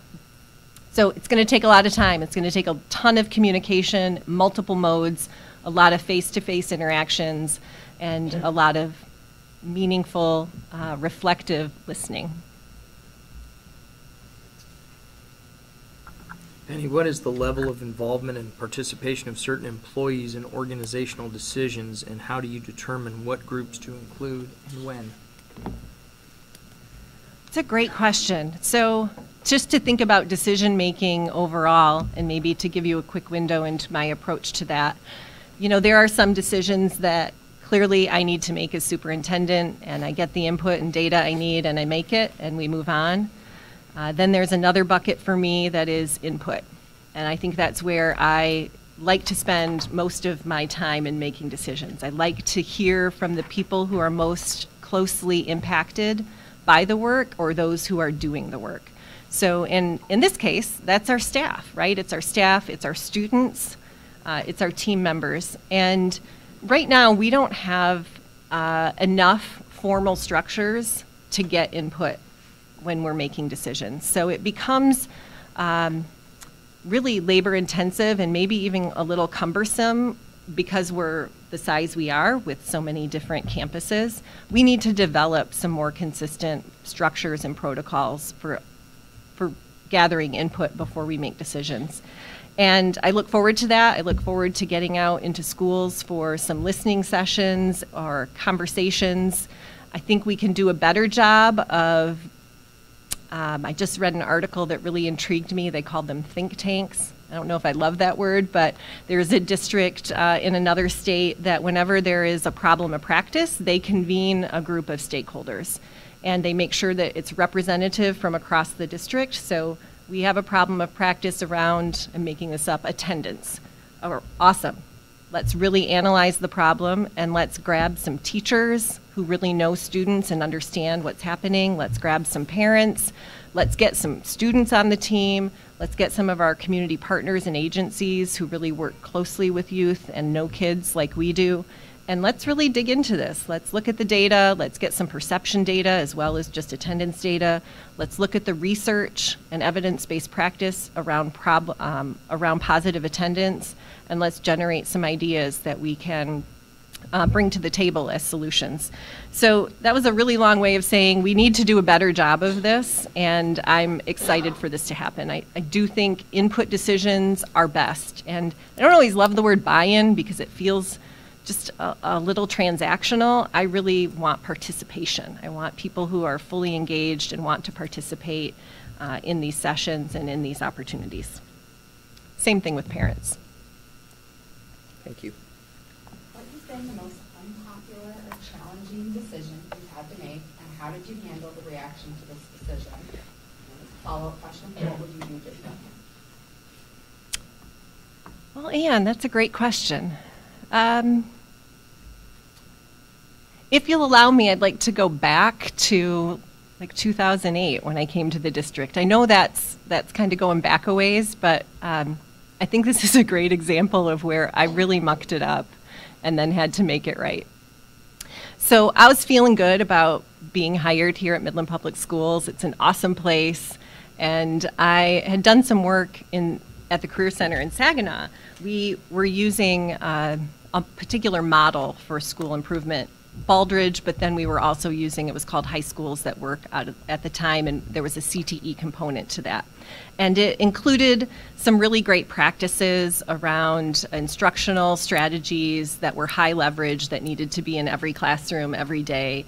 And then there were particular ways that we could organize our curriculum. And so I thought it was a big deal, and I showed up to our first professional learning session with our CTE teachers and told them that this is what we were going to do. I had been here like a minute, to be honest. I mean, I knew them. I'd spent some time in their classes, but this was like semester 2 of year 1. And I won't say they were all kind, but they were very clear with me that that's not how we worked here. You don't just show up and tell us what to do. Like, get to know us, get to understand our programs. Every CTE program here is incredibly unique in all of these beautiful ways.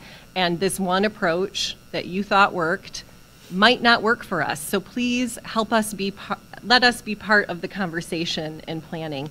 And it was an amazing learning experience for me. I will tell you, it was the last time I showed up anywhere and told people what to do without A, doing my homework, and B, making sure that we had a lot of planning and conversation and that we co-created our next steps.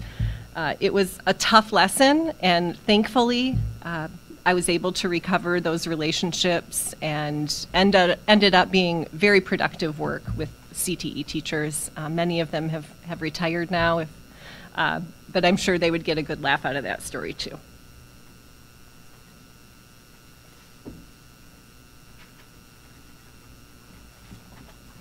And I have question number 13, the final one that we have set for the official interview. And it is in regards to relationship between superintendent and the board. And how do you view that relationship, and how will you keep board members informed and communicate with us? It's a great question. I think as a team, the superintendent and board are really the guiding light for the district. We are the team that really casts the expectations to meet the vision of the district, and we should exemplify the culture that we desire for our entire organization and for our school community. So I've used this term a couple of times, but I'll start with role clarity. I think being very clear about our roles and responsibilities is important, particularly in this relationship between a board and a superintendent. Knowing that collectively you do lead our district as the Board of Education, but it's my job as superintendent to ensure that the day-to-day operations, that high quality teaching and learning are happening, and that our entire team is cared for. And there are certain points of collaboration along the way for us, but knowing that's my responsibility at your leadership. So role clarity is essential. I think those moments are where relationships are really cast and either set up for success or set up for struggle. Also, having clarity about modes of communication is really important for a superintendent and board. And when I accepted this opportunity to be interim, I met with each individual board member to talk about that. How is it best to communicate with you? How can I stay in touch with you? What is your particular style of communication that works best for you? And collectively, there was agreement that the Friday letter as a communication tool makes great sense, and I do believe that is a powerful tool, not only for me to share with you what has happened across the district in that week, but to also be looking out at the horizon to see what's coming and ensure that we're staying in touch on what's next. I love the mutual agreement of no surprises. I think that is powerful for us to maintain good standing and positive relationships. And, you know, I'm not going to lie, there are some Fridays where I'm like, oh, that's a long, long Friday letter. Sure hope they read it. But I would rather be accused of over-communicating than under-communicating, and ensuring that there are no surprises for you when you are out interacting with community members, parents, families, students, and again, community leaders. I would also say I really value the relationships where we're checking in on one another. And I very much appreciated as interim, I think you are all keenly aware of the unique nature of an interim superintendent, and I believe over the 8 months we've established some really great relationships that not too much time passes where if I haven't checked in with one of you, that you're checking in with me, and I just think that's incredibly important to stay in connection even when it's hard. There are times where we will not agree individually or even potentially collectively.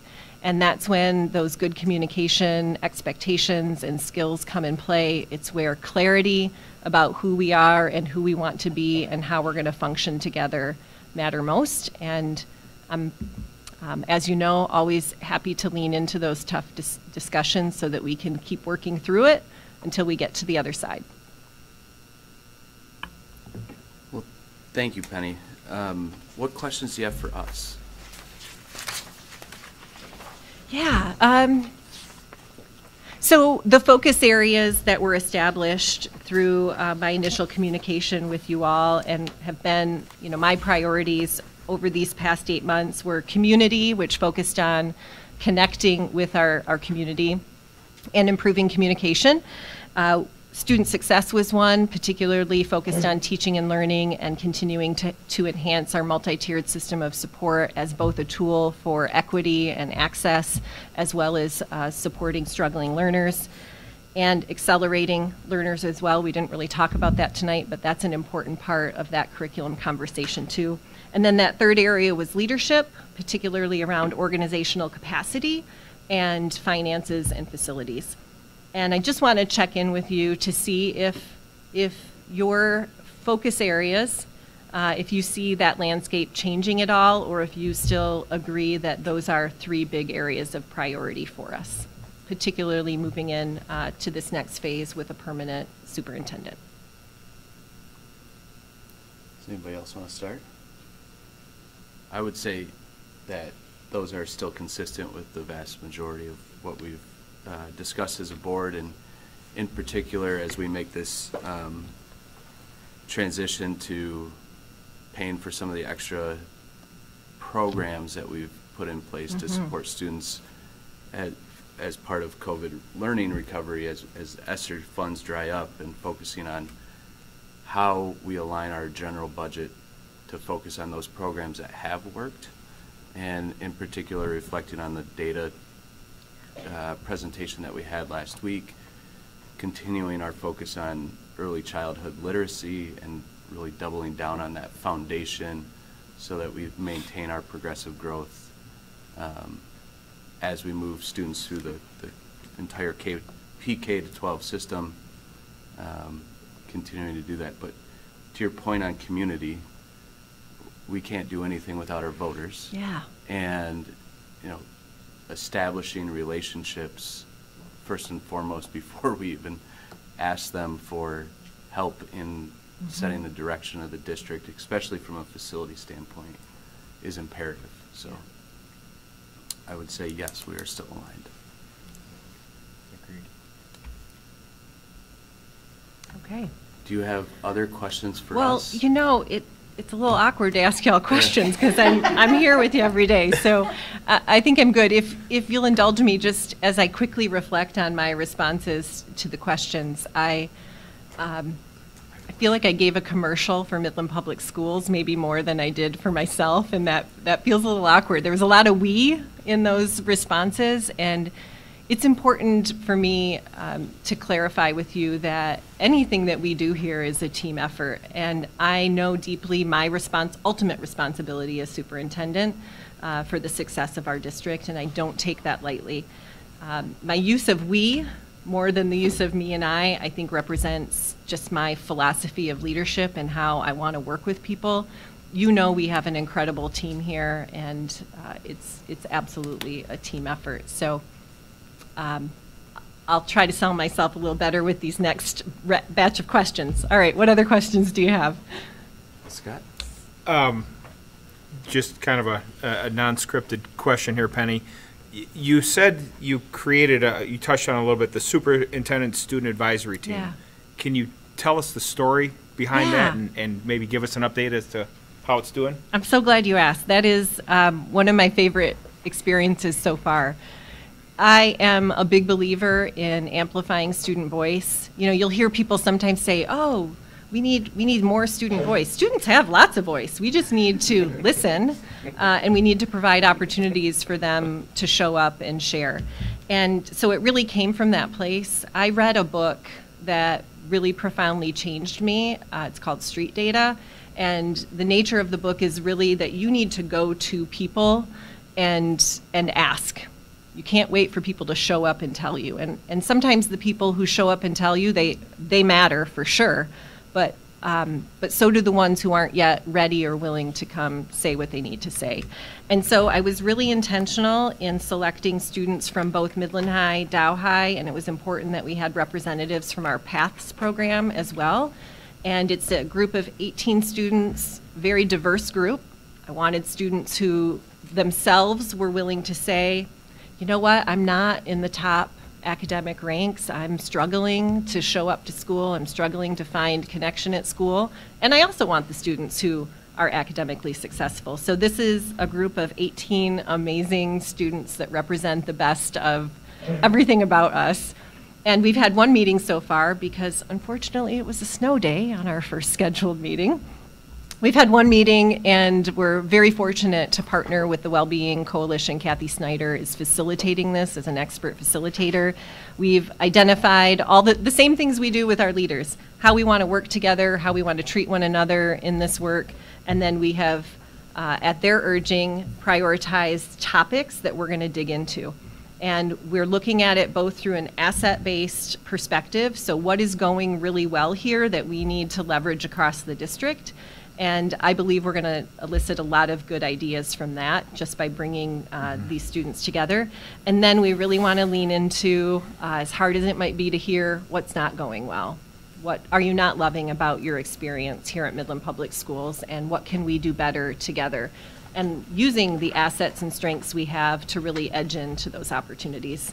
I'm incredibly excited about where this is going to take us, and I've committed to these students to see this through certainly this year and hopefully beyond this year.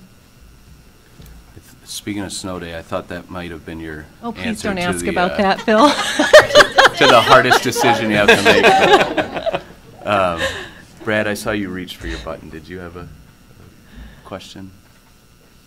Well, John, do you want to ask your question first about our, or go right into Mr. Bruton's? Okay. Nope, you go ahead. So we did have a presentation in December. Brian Yes, we stood up did. along with yourself, Yeah. talked about some opportunities, our facility studies, and where we could be headed. We gave 2 different options. Whether those are the actual options we go with, we don't know, because we have to get to the people.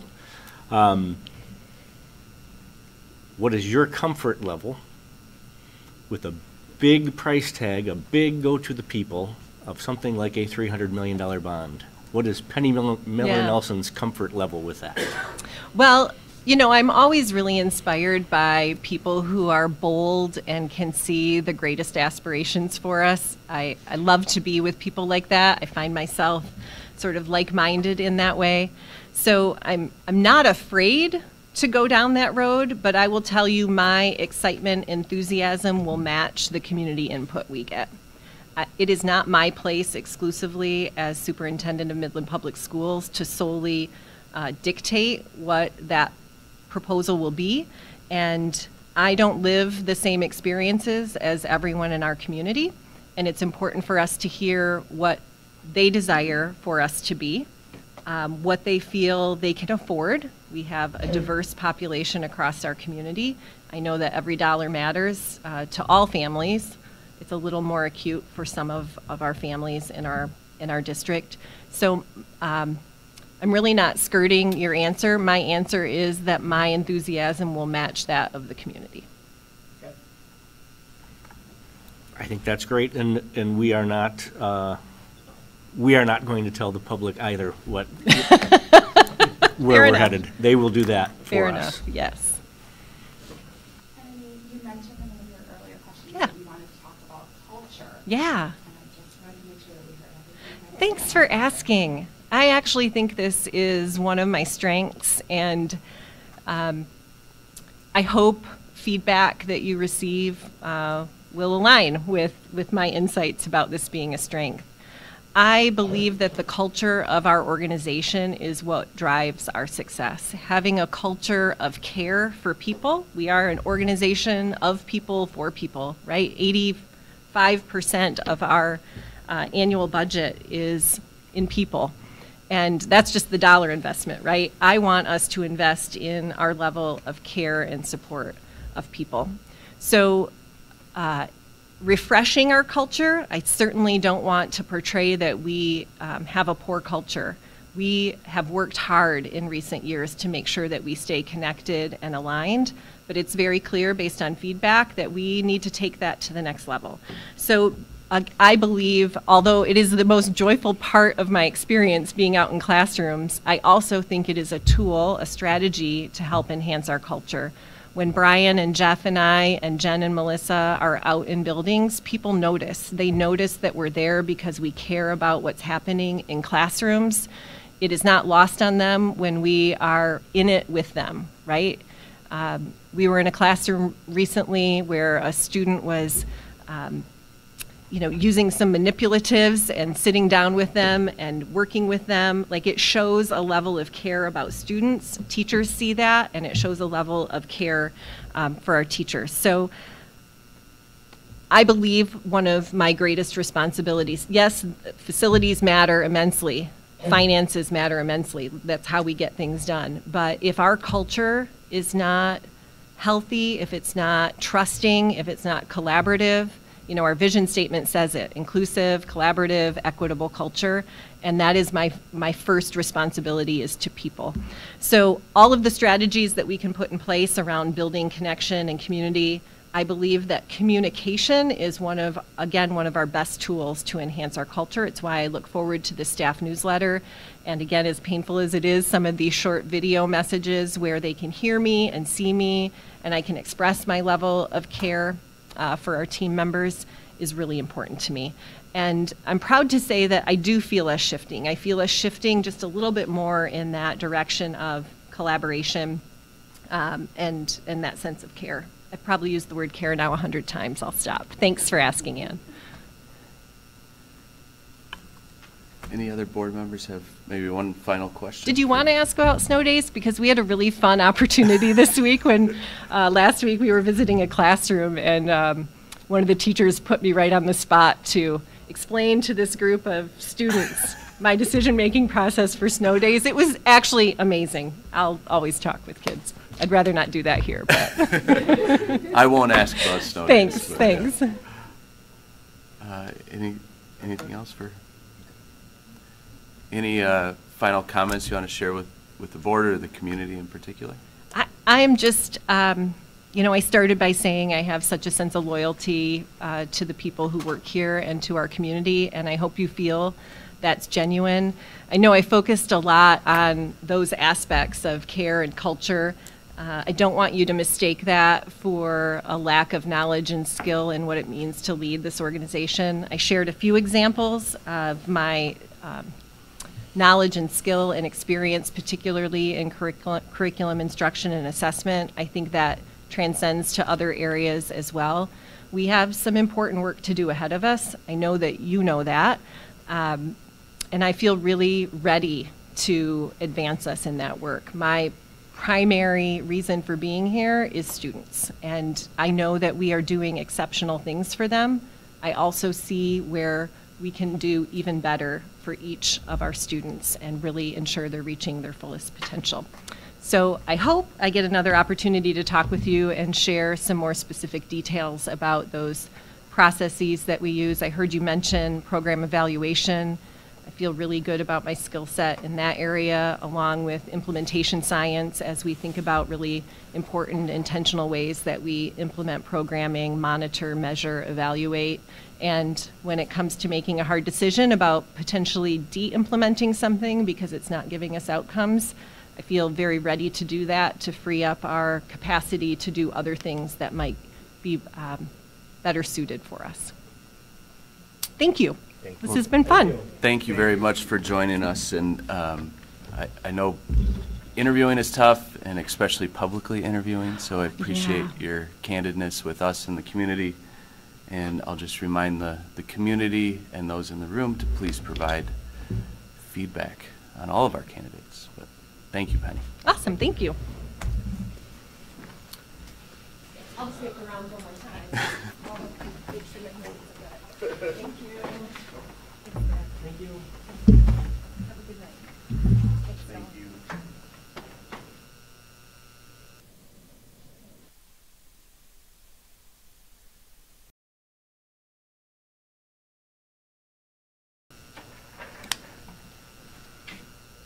Do you need any more time to get settled? Okay. Oh, no, I'm good. All right. The trip was enough. Yeah. Do y'all have updated copies of my information? Yes. All right, good. Thank you. Well, Dr. Reed, thank you for joining us tonight. I appreciate you applying for the position as well as taking the time to come interview with us. It means a lot. Tonight, I'll ask the first two questions, and then each of my fellow board members will ask a series of questions. In front of you, we've provided a copy of the questions just so you can read along with us and reference back to them as you develop your answers. We're going to try and target 45 minutes to 50 minutes of Q&A back and forth with the 13 questions, and then leave time at the end for you to ask us questions and for the board to follow up with any additional follow-up. So with that, we'll start and allow you to introduce yourself, share any information about your background, strengths, and current and past work experience pertinent to this role. All righty. First of all, thank you all for having me. Saw some interesting roads coming here. Saw 8 Mile, so I was really excited. I thought I was where Eminem was talking about, but I realized that was not it. So I was really excited at the trip. I passed the casino. I was planning on coming early so I can sightsee, so it was really exciting to get here. My name is Dr. Antoine Reed. I'm really privileged to be here. Started playing football. It's one of my first places I played. I played up at Michigan. I got to see Charles Woodson. So I've always liked Michigan. He's probably my favorite player. Really interesting guy. So I've met him personally before I got to college. So I enjoyed being here first. My background, from Chicago. I became a football coach, came back after I got in NFL, got hurt, dinged up. I didn't make it through. I was a little guy. Tyreek Hill didn't exist yet, so it was just me. And most of the receivers were really big at the time. So I got hurt, came back home, started coaching, and I'm in the inner city of Chicago, back at the same school I graduated from. Had an opportunity to see a lot of scholars did not have the opportunity to even understand that college was an opportunity. So I began to teach math. That was my first topic. I taught math. And I remember being taught math in a way that was unique to me. I was a unique scholar, so I understood that, you had to engage me. I was not just going to sit there and get lectured to. So I remember teaching math and growing my scholars on the ACT, and it became a thing for me because I knew how to move, students at that pace that was required and above the state. And these are scholars that you usually traditionally would not see, engage in math. We had auto shop and everything was CTE-like, so we really tapped into that at Harper High School. We had some tough things going at Harper. It was where I first became an assistant principal around 2014. We had a show called This American Life because it was a unique place. Michelle Obama flew out. I got to meet her. She's one of the people she's probably just as strong as Charles Woodson because she's something else. And so I met her personally, and we just talked about, the journey of Chicago. She went to Whitney Young. I went to Harper. So, as an assistant principal there, that's why I got my groundwork. That's why I began to understand differentiating the instruction. And I began to understand behavior management it's a complex thing. When you have tight curriculum that the scholars can show their culture, you don't usually have those behavior management issues. So I became, usually you get an African-American male come into place, turn around, is discipline-oriented. And I pushed against that. It was not about discipline for me. It was about, does the scholar see him or her in the curriculum? Because if I can come and show up and show out what I know, I want to be in class. And I understood that different scholars learn different ways. And so on my journey, I became an assistant principal for about 5 to 7 years. Quickly became a principal, worked as a dean.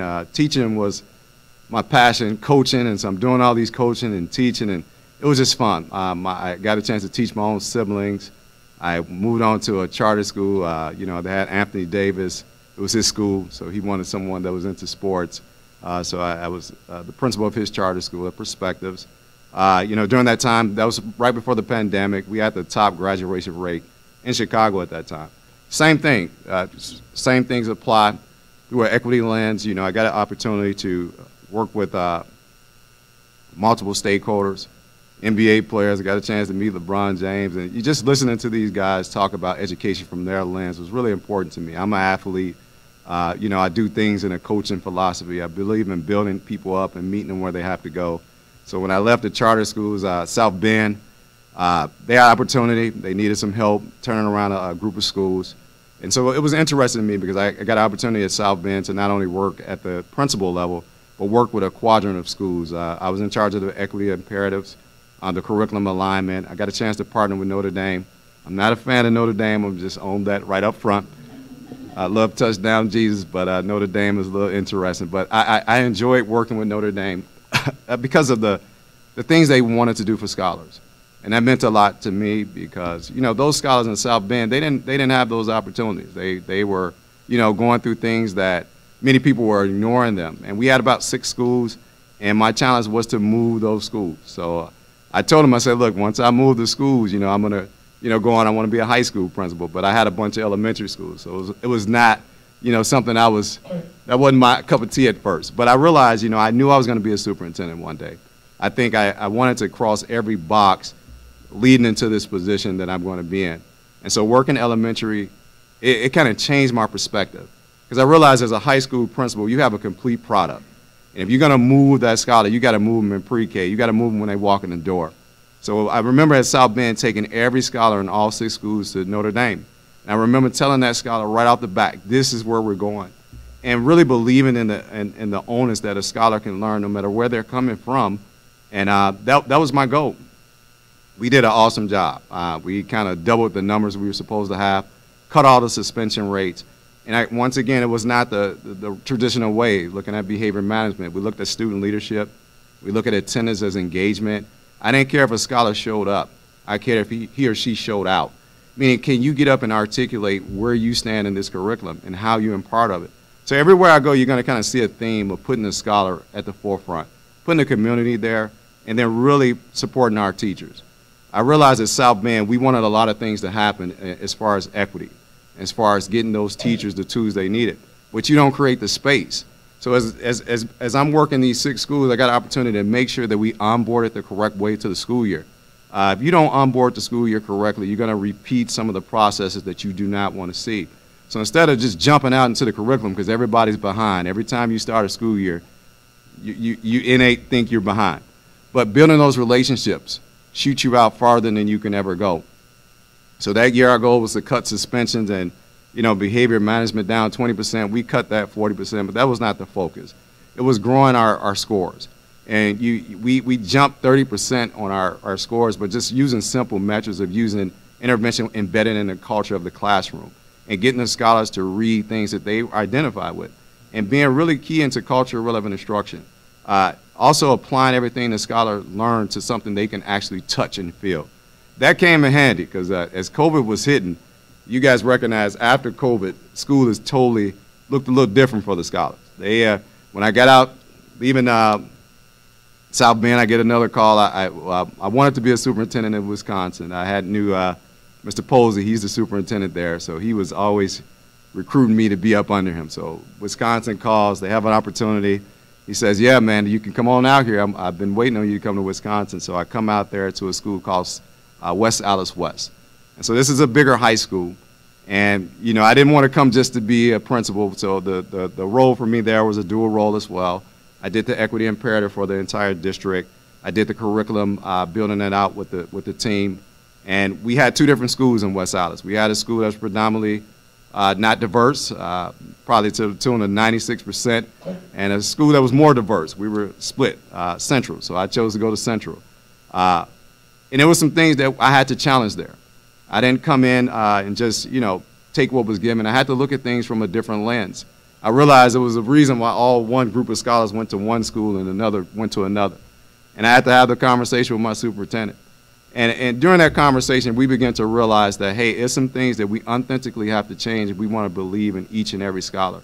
So when we say equity imperative for us at those schools, we really we got heavy into CTE. Career Technical Education was a forefront of what we did. We had a lot of things with automotives. We had a lot of things with our arts and theater. And that is where we landed heavy. And getting those scholars engaged in that school was really fun, because now it's at the high school level. High school was a little tougher because, you don't turn that kid a lot in high school. But being a champion for the scholars at Central was really fun for me. I got the opportunity to, work with the district, and we build an imperative that is going on now where we look at their bags and we're making sure that every teacher is trained on that. And once again, the onboarding at Central was something that I came in with a focus on how we start the school year. I call it don't get on the block list. Our parents always would hear at Central about how every time a scholar did something wrong, right off the year. So I say there's a reason why they don't talk to you all. By week 2 and 3, you're already failing scholars, and you're blocked. So we onboarded totally different. The first 3 weeks were only positive grading, and it was reaching out to our families just to say, hey, look, thank you for allowing your scholars to be in our place. And that opened doors that we did not have before because the parents begin to be involved. And once you get the parents and community, you got everything else. Our schools became open. And we began to do things that we always wanted to do at Central. So leaving Central was really tough, but I was authentic everywhere I've been. I knew I was working towards the goal. I knew I was going to be a superintendent. So Rockford calls. The 2 superintendents kind of knew each other, and hey, he said, hey, Dr. Reed, look, you can come out here and you could be the school's team lead and you can manage all the principals, but you've kind of done that. Or you can take on the deputy chief role and you could, do the equity role. I will flush everything through your department. So I liked that opportunity, because if I would just manage principals, it was something I had got an opportunity to do and work on before. But in the role I'm currently in Rockford, I'm really proud of that role because we've done things in Illinois that everybody in the Midwest is coming to see. We've partnered with multiple colleges. We built new pathways. We have grow our own initiatives. We're not waiting on the next teacher. We're building it from our freshman academy. So we're making teachers out of people that probably would not become teachers. Many people have not had that conversation. We make teaching look so bad. We don't market it right. So we make teaching look fun. We hype it up. And we have all the colleges in the area partnering with us. We even went out to Iowa. And so Iowa is not, usually a place that comes to Illinois, but they're in our partnership. I began to be a professor at Central State because we wanted a population that represented our scholars as well. And so I'm an adjunct teacher there, so I still every kid that's in the education program because they have to come through my class. So we built a robust system of attracting and retaining. And I want to just touch on retaining. In my current role, Deputy Chief of Equity, everything has to come through that department. How we spend, how we do curriculum. Do we do it in an umbrella, or did we include the scholars and everybody? So one of the things I would say I was most proud of is making sure that everybody had a voice. But we didn't just show up and listen, but we showed out in action. We had a policy called 90-10 where 90% of our grading was based on testing. And obviously everybody's not a great tester. We want to move the needle in Rockford, but we had to look at how our policies were blocking us. We could not have the lowest graduation rate and put a bunch of hurdles in the way. So just looking at those type of things, and I've been privileged to have the opportunity to do what I needed to do to move scholars. So at Rockford now, we have a lot of different policies that are in place that are moving the needle. We've redone a lot of things. A lot of times when you guys hear the equity word, it's putting up wallpaper and covering up things that still exist. We have to look at our foundation totally different and make sure that each scholar, I don't believe in all, I believe in each, because if you do all, you're still going to get the majority, and you're going to miss many scholars. I don't care your race, everybody learns a little different. Everybody has a different pace. Everybody picks up things in a different way. And when we begin to look at each scholar in a different way, we're finally starting to see ourselves move in the direction that district needs to go in. Our attendance is going up. We're going to graduate scholars at a rate that we haven't done in the last 10 years. So that is my track record. I'm not going to come in and a place where people are interviewing me and just come in and know the answer. If you know the answer, then you're wasting time because you haven't listened to the answer. You have to listen to every stakeholder. So I think most of my role, Dr. Jarrett allows me to function as his mini superintendent. Everything kind of goes to my team, and he really trusts me. He's been there for about 10, 11 years. I'm not going to say he's on his way out the door, but he's done his thing. So he's like, hey, man, I want you to, take my place. But I've always told Dr. J, I'm not going to come behind you. But while I'm here, we're going to make sure we have one of the best places in the state. So I coach all the principals in the state as it relates to curriculum and cultural instruction. Even my son's schools in Mundelein is population similar here, about 96% white population. But they are starting to realize diversity is coming to many places that they didn't expect. The superintendent called me and said, hey, look, we need some help. We're not doing things the right way. And, we do the work at the state, and scholars do not belong. Belonging is the end of the road. That means we've done everything correct. Once you say you have a district of belonging, that means we've done a lot of things to get to that space. And so being able to do that with multiple superintendents now has been my new fun thing. But now I'm ready. I wanted to wait and make sure I did everything right. I worked at elementary. I had a couple K-8 schools. I've got a chance to be in different places. Chicago was interesting, and go to South Bend and to Milwaukee. So I've saw education. I've saw enough things to make sure that I was ready when I eventually applied to superintendent role. So Midland. I was looking at Michigan because I knew I liked Michigan. For a lot of reasons. Some of my family was this way, and a lot of my favorite athletes were from Michigan. So I began to apply for jobs and just started applying about a month ago. So I found this place. I wanted to make sure I looked at places that I can bring my young scholars because Chicago is Chicago. It's a fast moving place. I'm getting a little older now. I got to slow it down. So I wanted a place that was a little diverse, close to a lot of other places. I would go to Detroit a lot when I was in junior college. Shouldn't have been up there. I should have been in football practice, but I was always at Detroit. So, you know, I'm very familiar with the area, and so I looked at the opportunity here, your size of schools, your 2 high schools. I'm very familiar with the function and things that this district is doing, so I was really proud of the opportunity to get a chance to apply here. So I really appreciate you all for taking the time to even have me here. I know it's late. You all are tired. I'm the last one, so thank you all. And that's it on my general and personal. So I'm going to go to number 3 because Dr. Rita answered number 2 for us. All right. Thank you very much. What strategies have you used or will you use to balance your time in the district versus visibility in the community? So, as a superintendent, in the role of superintendent, it is very important that you don't just jump into school to check a box, clap some hands, and walk out the door. In my listening sessions with my teachers, one of the things that I've done is we have a cadence, a calendar of listening and responding. And that was the first thing that the teacher said, hey, we have the same issues. We want to do restorative practice, but we want our own help checked. We want to make sure our mental awareness is looked at. When you're building out your master facility plan, make sure we're at the forefront. So as a superintendent, you know, it was important for me to go to a space that I could do that.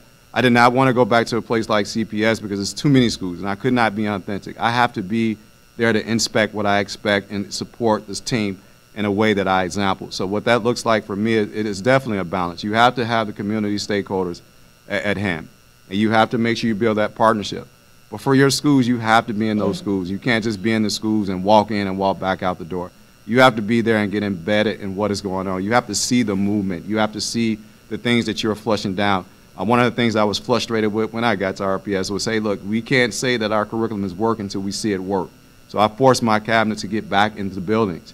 And so we have a road show when we're in those buildings on a monthly cadence, and we're seeing, you know, it's one thing to be at the district, but when you take everybody's role, whether it's HR, whether it's food service, and you get in the buildings and see how they're working out, it takes on a new ownership. So our district does, you know, every 3 months, we just all share our visits into the building.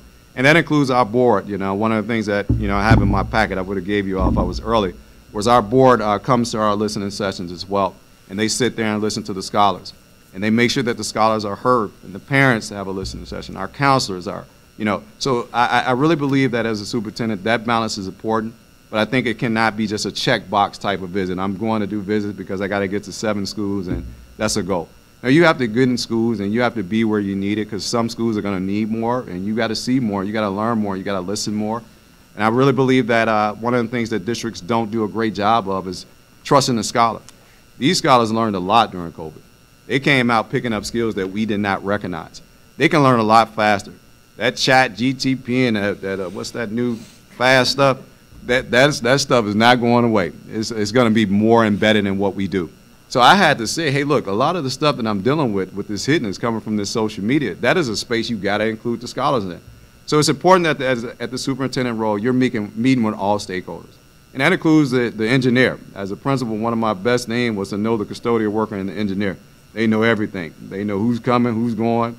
They probably know more than everybody in the building. So it's building those relationships and being in the community. When there are things that are going on in Rockford, I got to be the first one there. And there are events, I got to be there. You have to show up if you want to show out. You can't say that you're embedded in something if you're not in part of it. So that's just been the norm for me, just to be involved in what, you know, things that are going on in our district. And it just has to be a balance of making sure that you're listening to all stakeholders and you're responding, you're not just checking a box. What is your communication style? How do you plan to communicate with stakeholders in the MPS community, and how will you achieve transparency without exhausting stakeholders with information? Well, we're not going to send 100,000 emails. One of the things I just had to clean up, we had about 10 different channels of emails, and everybody was so important and more important than the next person. You got to clean that up. A principal is busy. They're not going to read those 5,200 emails. You better give them the 2 big rocks that you want them to take away, and you have to make sure that is clear. You have to give your principals a little space and a little grace in today's you know, education realm. We have a new arena that is being built in education. So it's very important that you communicate at the level of the stakeholder you're communicating with. We assume that everybody understands at the level that we do here, but sometimes one of the things I found out was really cool is just do videos and send them out. Get in my little channel, because they watch that when they want to, and they can hear things. And make sure you overly emphasize your big rocks. everything cannot be a big rock every week for a principal. Our principals have to make sure they understand what's really important to us as a district, and we have to be crystal clear.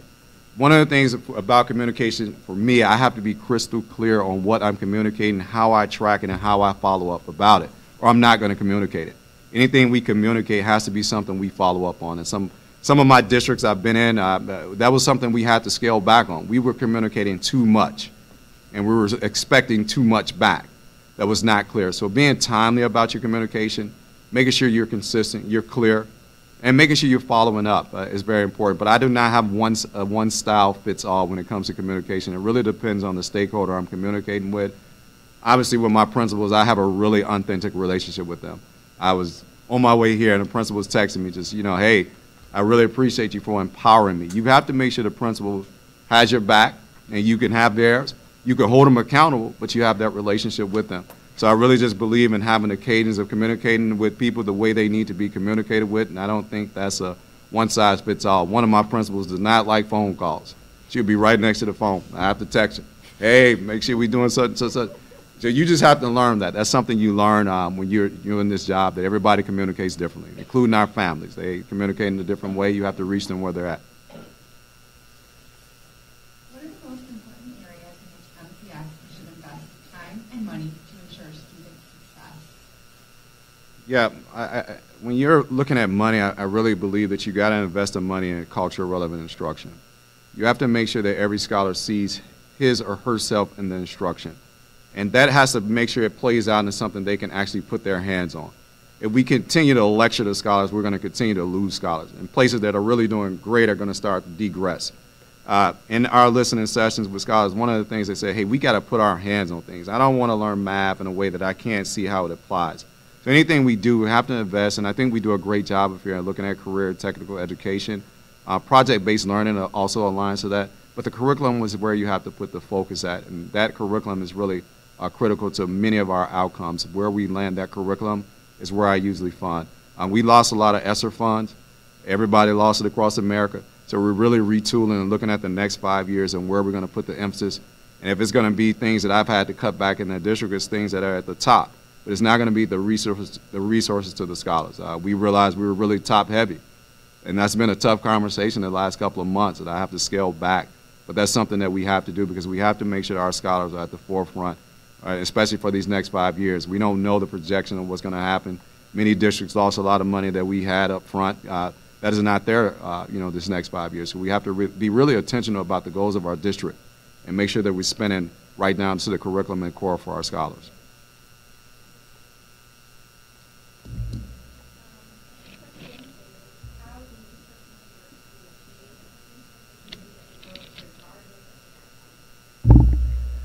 You talking my MO, that's what I do. So I really believe in you set that bar high. And you can't set a bar high if you really don't believe. A lot of time everybody say, hey, set the rigor, set it high. But do you really believe that scholar can learn? Do you believe that scholar can learn the same way as any other scholar? And when we're looking at our graduation rates, we always have to be over 90%. That's the minimum. Because once we get to that place, we have a built-out scholar that we should be proud of. And when you see our high school graduates graduate, they should be confident and eager. In some places you see high school scholars graduate, they're not ready because we did not prepare them. So I really believe in making sure that we're preparing our scholars for the future, and that's something that's critical to me, is moving scholars no matter where they're at. That comes with belief. And that comes in that classroom. That comes with getting the teachers the tools they need to function on a daily basis. The teachers are the engine. So one of the things that I prided myself on, if you need your teacher union, I did not do my job. I am your partner. I am there for you. I'm going to listen to you. I'm going to respond. I cannot promise you everything, but I promise you I'm going to listen to you, and we're going to have an understanding. If things are coming from the state, I have to be able to be transparent and say, hey, look, this is not something that we're doing here at Midland. This is something that we have to do as a state. And teachers like that, staff like that. If you don't take your time to explain everything you're doing, you're wasting somebody else's time, and you're going to lose your team. I'm really critical on being a coach, and that's my background. That's how I started. So I'm going to make sure I coach you up and make sure that we meet each other where we're at.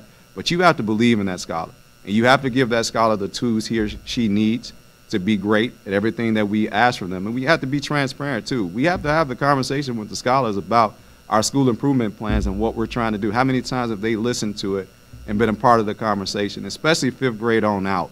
They need to understand and see what we're doing, because those scholars, I'm telling you, are different pre-COVID to now. That's a different scholar we're dealing with. They learned a lot sitting in those rooms and those spaces that were unique. And you know, another thing with, you know, talking about building that scholar out is checking the mental health of our temperature. And that's just not the scholar, that's our staff. Because we assume that, you know, those teachers in those classes, that pinch and push, especially when we're at a top district, to be great, you got to make sure you give them great tools.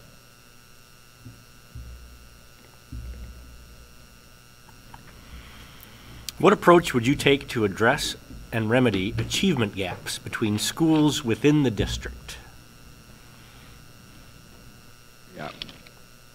So it depends on the grade level, obviously, but one of the things I love to do is get on making sure that we have calls and cadence of sharing best practice. If one of my schools is doing great at something, why are we not communicating that across the other schools that need that help? One of the things we have to do is build a bridge between our schools. It cannot be a divide. It's a teacher somewhere that really does good at geometry, and it's another teacher somewhere else. But when you don't allow the space for communication, that's when you see the drop-off. No matter the culture and the background of that scholar, there are tools that work, and there's somebody that can work that tool. So one of the things in CPS I learned was having that Friday call was to share best practice.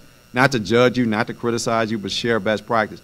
Practice it, play it, go observe it, give that principal space to see it, take those tools back and build a community. A playbook of success is what we need. That's indifferent of your school when you have a playbook of success. If we want to know how to build math in a cultural way, we have a playbook for it. If we want to know how to get our scholars on board so that SAT is over 1,100 so we can go to every school, it's a playbook for that. We have to build those playbooks out so it's indifferent of what school we're at. We have a playbook of success. So I think that's something we can do at Midland, because we have some schools that really do a great job of things, and we have to transfer that energy and that message. We have to highlight success. You know, academic success is very important. We got to champion that. It can't just be something we do at the board. It has to be something we do on a weekly basis. When a scholar shows up and shows out, we have to champion that. So sharing that best practice across our district is very important, and celebrating our success is very important. When you're at a district, you know, you're in schools, it could be daunting if nobody's celebrating you, nobody's rewarding you and saying you did a great job. You just humanizing of our staff and our team is very important, and transferring that information across our schools is also something that we can do a great job at. Okay. Thank you.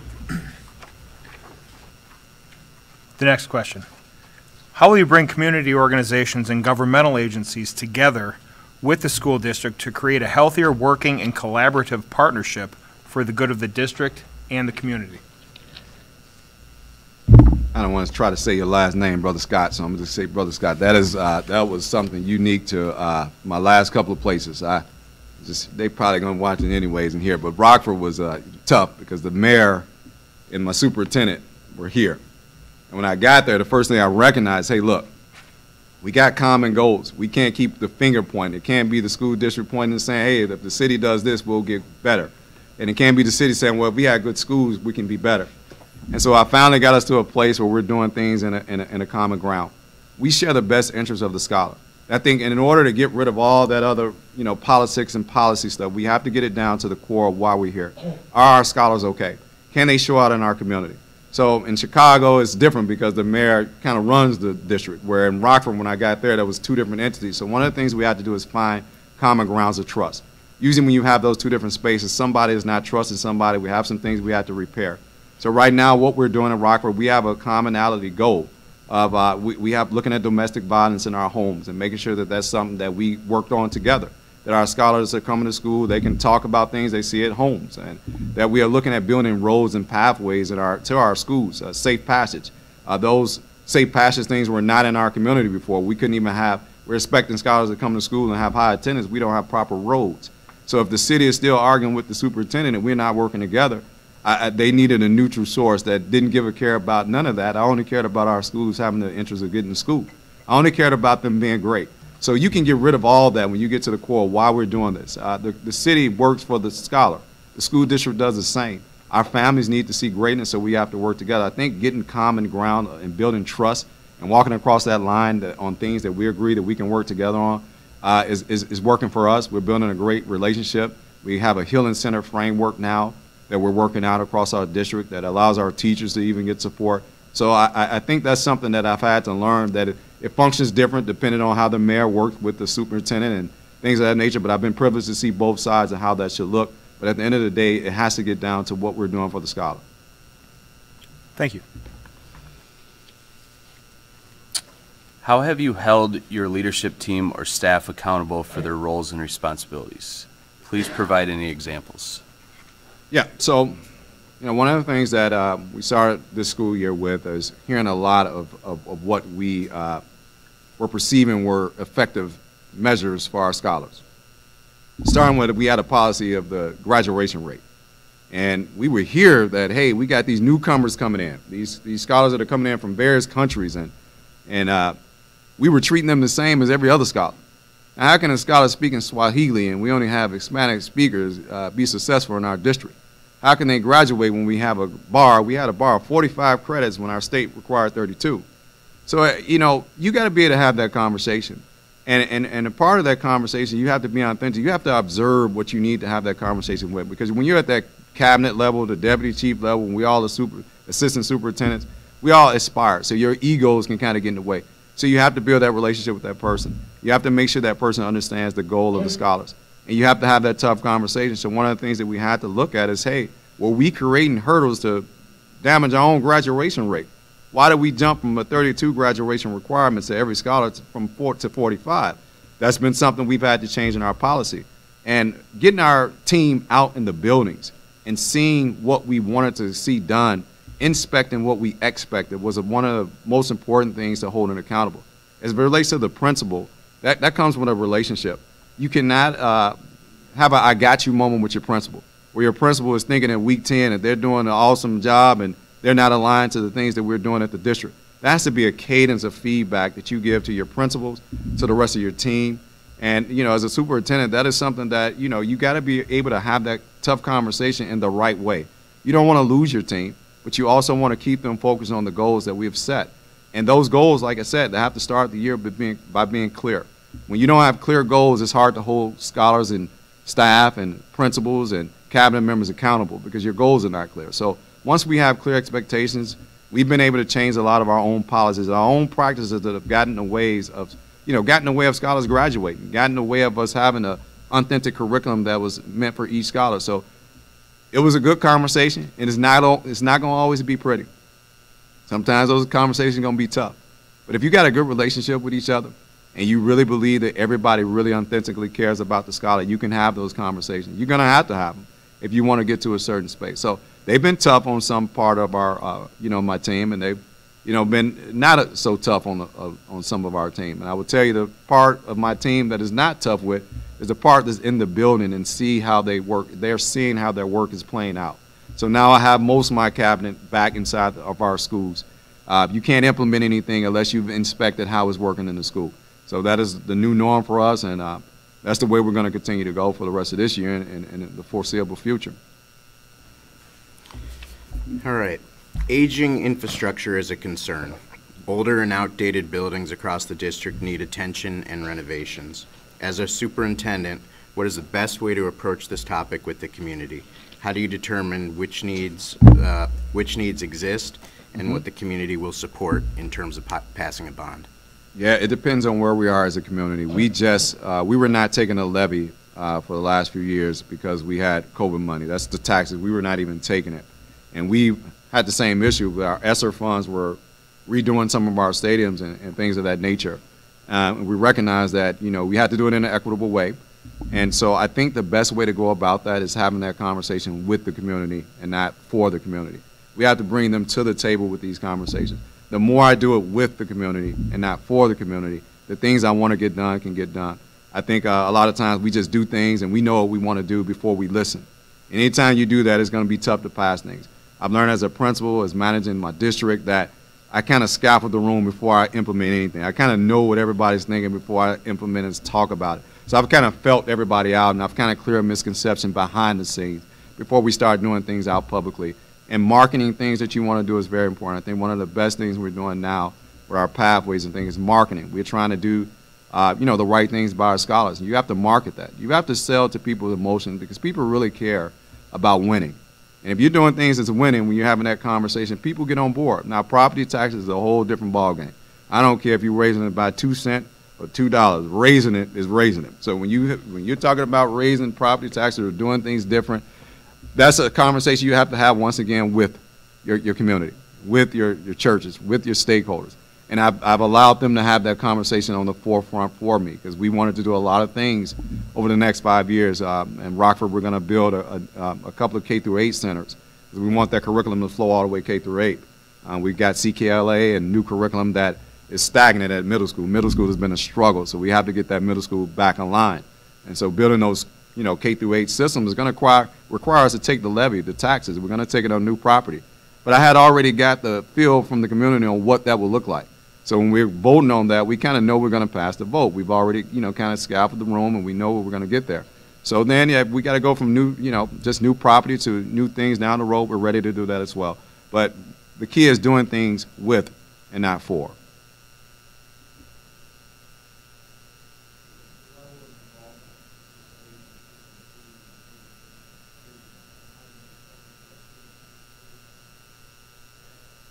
Repeat that one more time from.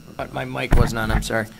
What is the level of involvement and participation of certain employees in organizational decisions, and how do you determine what groups to include and when? It depends on the decision, but all stakeholders need to have a voice.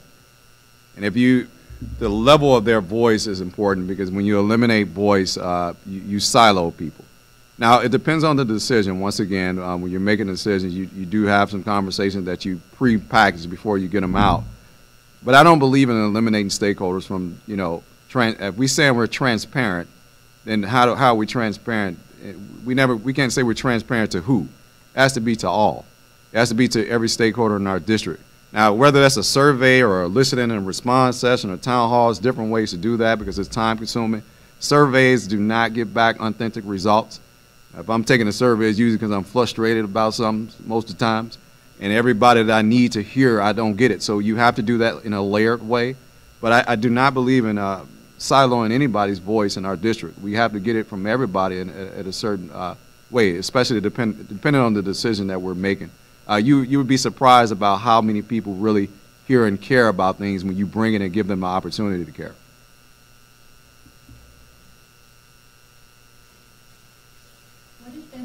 Unpopular or challenging decision you've had to make, and how did you handle the reaction to those decisions? And then, as a secondary question, what would you do differently?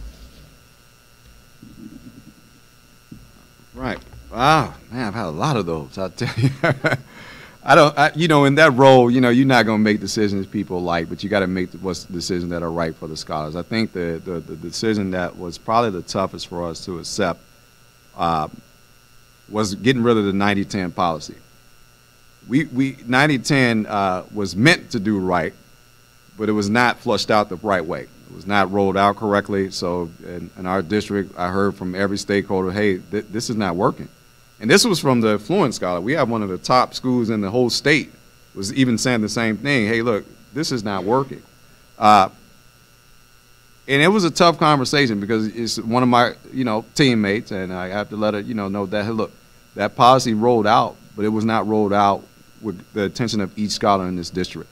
And people are falling behind, and the scholars are just drowning, the teachers are drowning.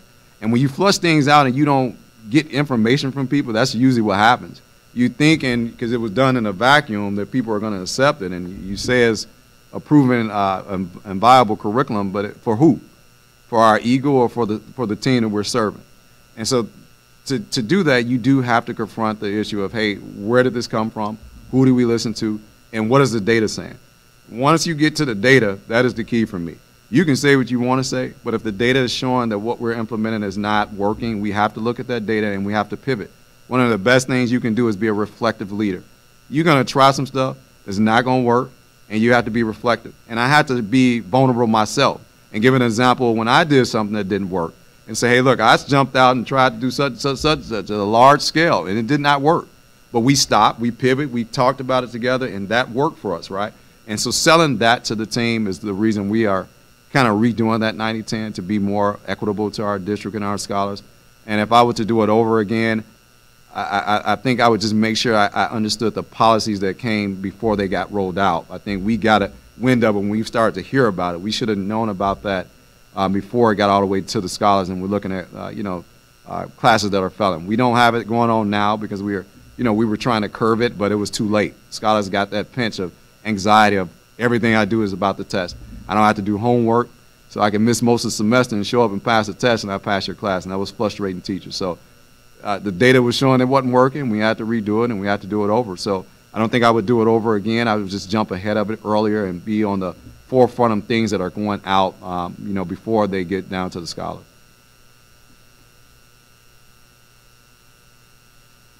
All right, switching gears just a little bit. How do you view the board-superintendent relationship, and how would you keep board members informed and communicate with us as superintendent? That's everything to your role, your relationship with your board. And I've always taught myself that the respect you give to the people that you work for, you're going to get that back. So watching our board, we revamped. Everybody was up for re-election, and we got out to a little rocky start. I'll say that. We did an IDI, intellectual inventory, where we are on our journey. And that really helped us because that journey, that IDI, allows you to look at how your board is thinking. It's important for me to know how everybody thinks. Everybody on the board does not have the same passion. We may think we do, but it's somebody that's really good at the numbers. It's somebody that's good at human resources. It's somebody that has a passion on that board. You find that passion, you learn that passion from your board. And that relationship with your board president is very important. You got to know what your board president is thinking. And at the end of the day, I want my president and my team to look good, and I want them to make me look good too. So we got to develop that relationship. It takes time. It takes tough conversation in the right way, but it takes understanding what everybody's passionate about and what tools they bring to the table and plan that out. We're fortunate now that we got into a cadence. We have a board governance training where our board works in partnership with part of our superintendent cabinet. So some of our board members work on the curriculum, so they're informed. So keeping them informed. Our team presents to our board consistently. We have our stakeholder meetings when we get away and just talk about things, and we make sure they're ahead of everything. And you don't do it reactively. You make sure everything you do as a superintendent is proactive. You don't ask your superintendent for forgiveness. That's not the role you can do that in. You have to make sure that your board is aware of what you're thinking when you're thinking it, and give them the chance to look at your stuff while you're thinking it out. I think that's something I think Dr. Jarrett does a great job of. He's taught me, hey, look, if you don't got your board, you don't got your union, you're out there by yourself. So you don't want to be out there by yourself. So I think it's very important that we have a cadence of communication, that we have those stakeholder meetings, that we come together and just talk about what we're thinking, our ideals, and that we align the passion of our board members with what we're doing in our schools. And it's also important that the board members see and celebrate our success, because you all have a tough job. You take on a lot of policies. A lot of things come at your way. But you guys are doing an awesome job in the climate that we have after COVID, and to be in your position is not an easy position. I see the emails that some of my teammates get on our board, and I've gave them a space that they can respond. So one of the things that was really important is getting my board members to those listening sessions. So we asked the scholars, what was the one thing you would do if you was the principal? And giving them a chance to have a dialogue with the scholars is a beautiful thing. One of my board members said, I wish I could do this all the time. But making our board look good is important, because at the end of the day, they have a lot of weight on them as well. The superintendent has a lot of weight, but that weight can be lessened when you do it with your board. Well, Dr. Reed, that concludes our pre-typed up questions, so thank you for your responses on those. What questions do you have for us? And then I'll turn it over to my fellow board members to ask any follow-up or continue the conversation. Well, just looking at our data, first of all, it was really a struggle to find our data. I had to look a lot of places. I finally found everything I was looking for. But what do we see as our opportunity for growth for our district? If we were to name the one thing that we feel is our opportunity for growth, what is it? I would say establishing our foundation at the early elementary level, especially around literacy. And just last week we listened to a presentation from Mr. Brutin on school data, and we do a really good job of growing our students once they're in our system, and we see our progressive test scores go up and up as we go, but we'd love to be able to work even more on establishing the foundation at the pre-primary through third grade level, especially around literacy. Thank you. That's very important. I think that pre-K is where we put a lot of emphasis in Illinois as well. We're recognizing that you know, that scholar jumping in early is paying dividends for us. Once you get to that middle school, that's where it gets unique. You got to get them way before that middle school. I'll tell you that. Yep. My next question, I looked at our district and we talked about our equity for all. What is our true equity imperative? What is our goal with equity? What do we really want to get out of the equity work for our district? So I'm happy to answer that, but anybody else? Okay. I'm going to use my own words because you talked about authenticity, and the only way that I know how to respond to that is to utilize my own words. When I think about equity in our district, it's creating a sense of belonging for our students, and every student must feel like they belong in our classroom first before they can learn. And whether that is from a place of taking away the barriers that prevent them to get to school, eliminating hunger in the morning, making sure that other students appreciate the background of that student in the classroom and can appreciate where they're coming from, such that they're recognized for who they are and recognize their background. That's the mission of equity, because it's in service of proficiency and growth from an academic standpoint for our students. Okay. And I would say down the road, our students need to come to school and see people that look like them. It's no secret that this isn't the most diverse area, but it is becoming more diverse. Our community is, and students need to see that in school where they're going every day and spending most of their time. So that's a good question. Yeah, I would take what Phil said just a step further. I think that we need our students to show up. The playing field needs to be level, but then we need to celebrate their differences, not just accept them. Thank you for saying that. And just to piggyback on that, what is the need that our community, if our community was to speak on Midland, what would the community say about our school district? Anybody else want to go first? I think a couple things. One is I think we've done a really good job of starting to engage our parents more and more. You know, school is not a place anymore where our culture allows us to just send kids to school and you expect that they come home educated, but rather that parents are part of the educational journey, and continuing to find ways to engage our parents in that learning process, I think is a point of focus when we think about the community. Second, our community's changing. Our large corporate headquartered company is no longer the largest employer in town, and I think our businesses need different employees in the future, and making sure that we adapt our students such that they're successful members of our community as they graduate from our school system, whether they take a CTE route, go direct into the workspace, go into the military, or go on to post-secondary education. We need to think about how we're adapting fast enough to keep up with our business community and anticipating the needs of our community as it grows and evolves.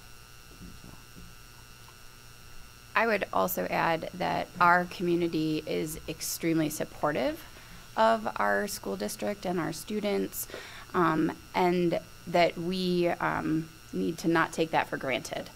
We share our appreciation all the time, but I think that we also depend on that support a lot, and so making sure that that is a a two-way relationship that we're giving to our community as much as they're giving back to us. Appreciate that answer. I just believe in, seeing multiple cities that we got to keep all the doors open for our scholars. And I love CTE, project-based learning, but we still have to believe that our scholars from day one have the aptitude to go to college. We have to keep that. I watch many districts, when you remove that, when the door is closed, it's closed. You don't have a choice but to do other things. I want all 5 doors open for every scholar from the time they step in to the time they leave. So that's very important. And I guess my last question, because I can stay here all night, I drive with something else, so I'm not ready to do it again. So, but if you guys had the opportunity to build an ideal candidate for Midland, what would that candidate look like? What would the attributes be? Well, I think we outlined them pretty well in the HYA application, and we did that through our community involvement. And I think it's somebody, maybe to paraphrase, is focused on authentic, to your point earlier, authentic conversations around how we grow every student, meet them where they are, and be able to articulate that to our community members in a way that we all understand. I mean, maybe the 7 of us are a little bit more educated about the educational system than our community members, but it's not much, right? And we're still learning every day as board members, and figuring out how to communicate that back to our community is really important. And selling the district. Second, I would say, it's somebody that's focused on our students and staff, and as you said, our teachers are the ones that have the most impact on proficiency and growth, and making sure that we have a candidate that has their back but can also hold them accountable at the same time is probably the most important attribute when we think about a candidate. I'm going to look to my fellow board members on any follow-up questions that we have. I would also say we're at a pretty big transition point in some of the decisions that we need to make, visioning and looking forward. And so that is definitely something that our ideal candidate has, is the ability to have those communications with the community and help kind of bridge all the different conversations to get the entire community and district where we need to go for the future.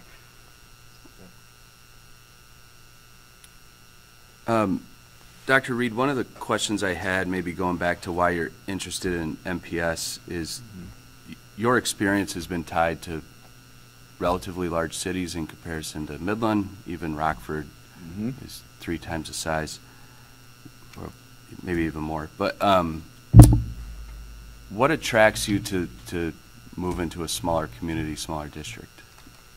That's easy, because I can get to places. I cannot get to all the schools like I want to in Rockford, and be there for my teachers and see the needs that they have. I want to see the pre-K. They told me this little pre-K, they hitting already. I said, no, they can't be hitting at pre-K.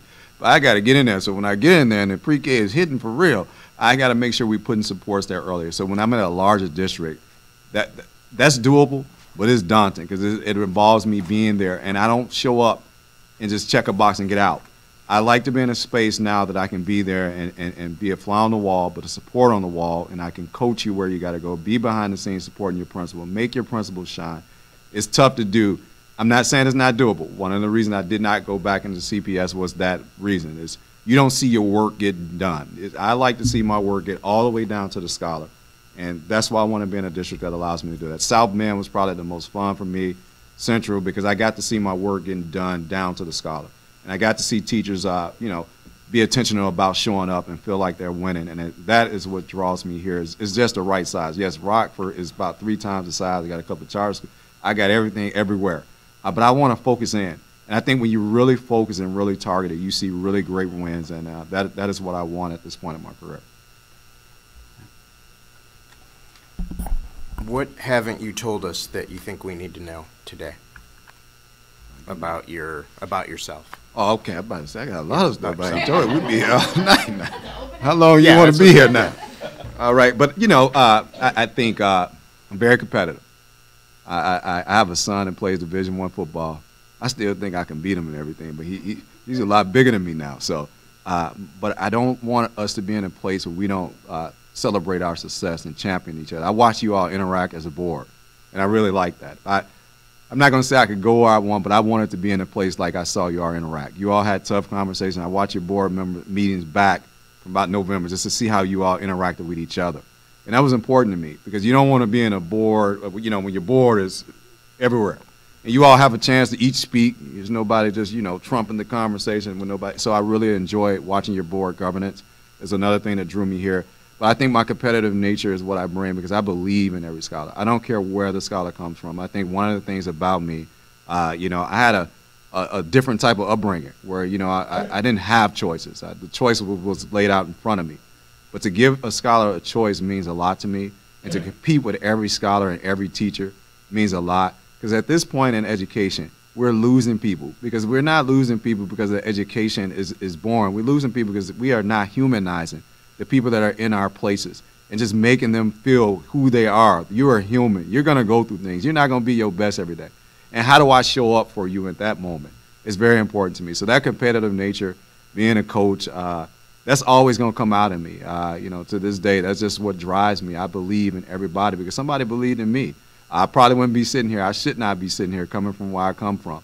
But since I'm here, I got to be authentic with who I am. I don't show up to code switch. I become the code. And that's just what it is with me, and that's my competitive nature.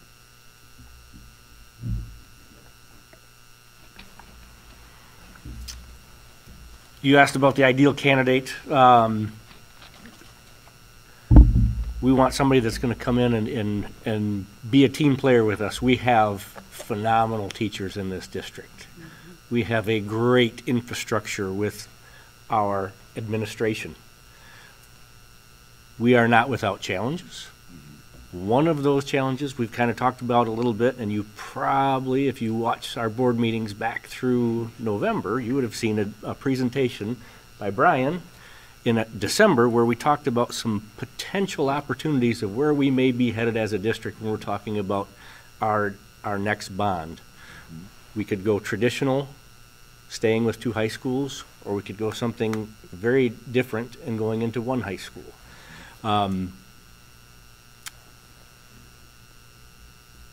What is your comfort level? I know you don't know this community yet, but you will quickly if this is the job for you. What is your comfort level going out to a community and going and selling and talking to them about a very large investment?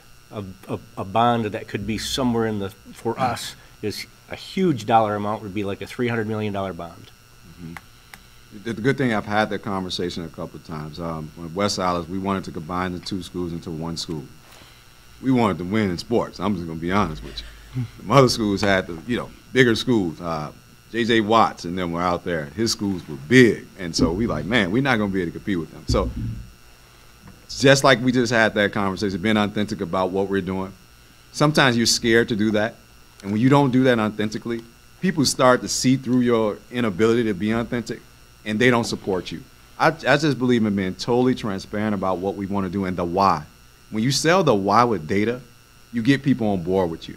When you don't sell the why with the data, it's a tough. You can't just sell it with emotion. But I think that's very important that when you're looking at those decisions, you do not do it with, once again, you got to do it for. You got to get out there and listen. You got to get into all the space. One of the things about Midland, you all have a lot of churches, so that was one of the things I was thinking about. How am I going to get to all these churches? We have a lot of churches. Yes. I said, wow. Because I ain't got a lot of churches in Rock, but I know my 10 churches, I know the pastors, but I said, man, I cannot even count how many churches I saw. So, but that's important. Being in the spaces where you can listen to people and showing up and giving them spaces, bringing them to you, and also giving them time to listen, because a lot of times you can't go to 100 places.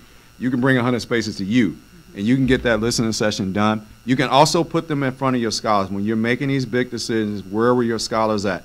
What was their voice? How did they feel about it? I'm going to tell you, one of the biggest sales that I've always had, and is why we didn't combine the schools, was the scholars said no. And guess who influences their parents? Those scholars. So those scholars, this ain't gonna work. This is not what we want. And the parents were saying the same thing. So knowing your scholars and knowing the stakeholders that you're dealing with is very important.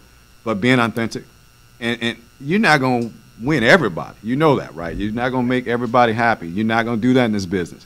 And are you okay waking up with your team that you see in front of you with the decisions you made?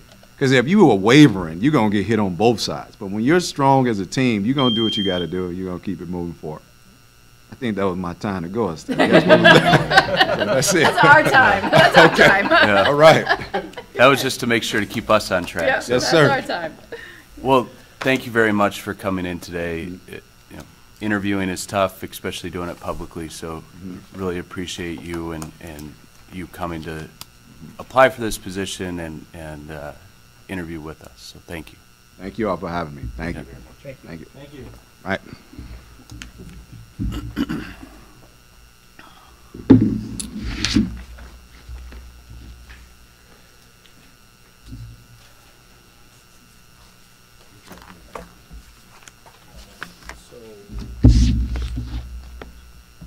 I think we need to extend. We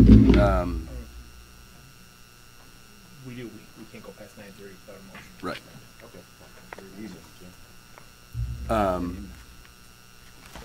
Thank you. Thank you. Appreciate it. So, as a board, I think we should take in what we just discussed. We have the opportunity to invite any combination of the three candidates back for a day in the district and second round interviews. I try to be very respectful with people's time. I don't want to invite anybody back that the board doesn't think has a fair shot at getting to the next round. When you think about all three candidates. I'm also happy to invite all three back if that's what the board really wants to see. However, it's 9:18. If we need to extend, we will need to extend, I think, which requires a motion and vote of the whole board. So if there's a motion on the table, I would accept the motion to extend till, give ourselves plenty of time, till 10:30, and we could take like a 5-minute break, grab another water, use the restroom, whatever, and then come back here at 9:25 to get started. Well, I think the alternative is that we Come back Wednesday. Come back on Wednesday.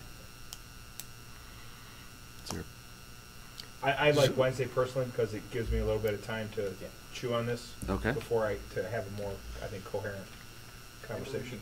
I move we come back on Wednesday. So, Support. okay. When we come back on Wednesday, one other thing that or if we're going to come back on Wednesday, I should be careful how I say that since we haven't voted on that. If we come back on Wednesday, we should discuss a little bit about how we want that to function. Should we use a selection matrix? Should we, do you guys want to individually think about it, and then when we start the Wednesday session, we deliberate on how to set it up and make our selection?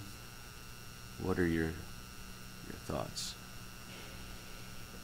I think delving into this a little bit will, at least maybe for me, give me a little more clarity so when we come back, we can set the parameters, I think, more effectively for that matrix and then talk through it.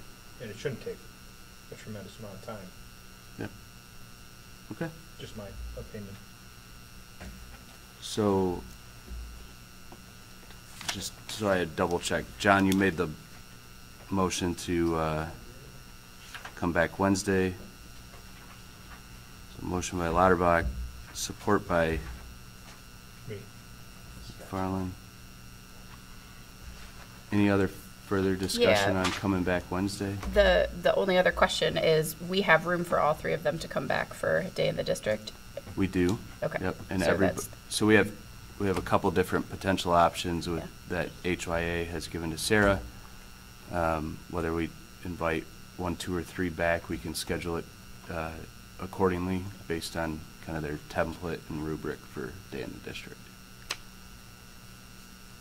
Any other questions or discussion? Time on Wednesday. What are you thinking for a start time?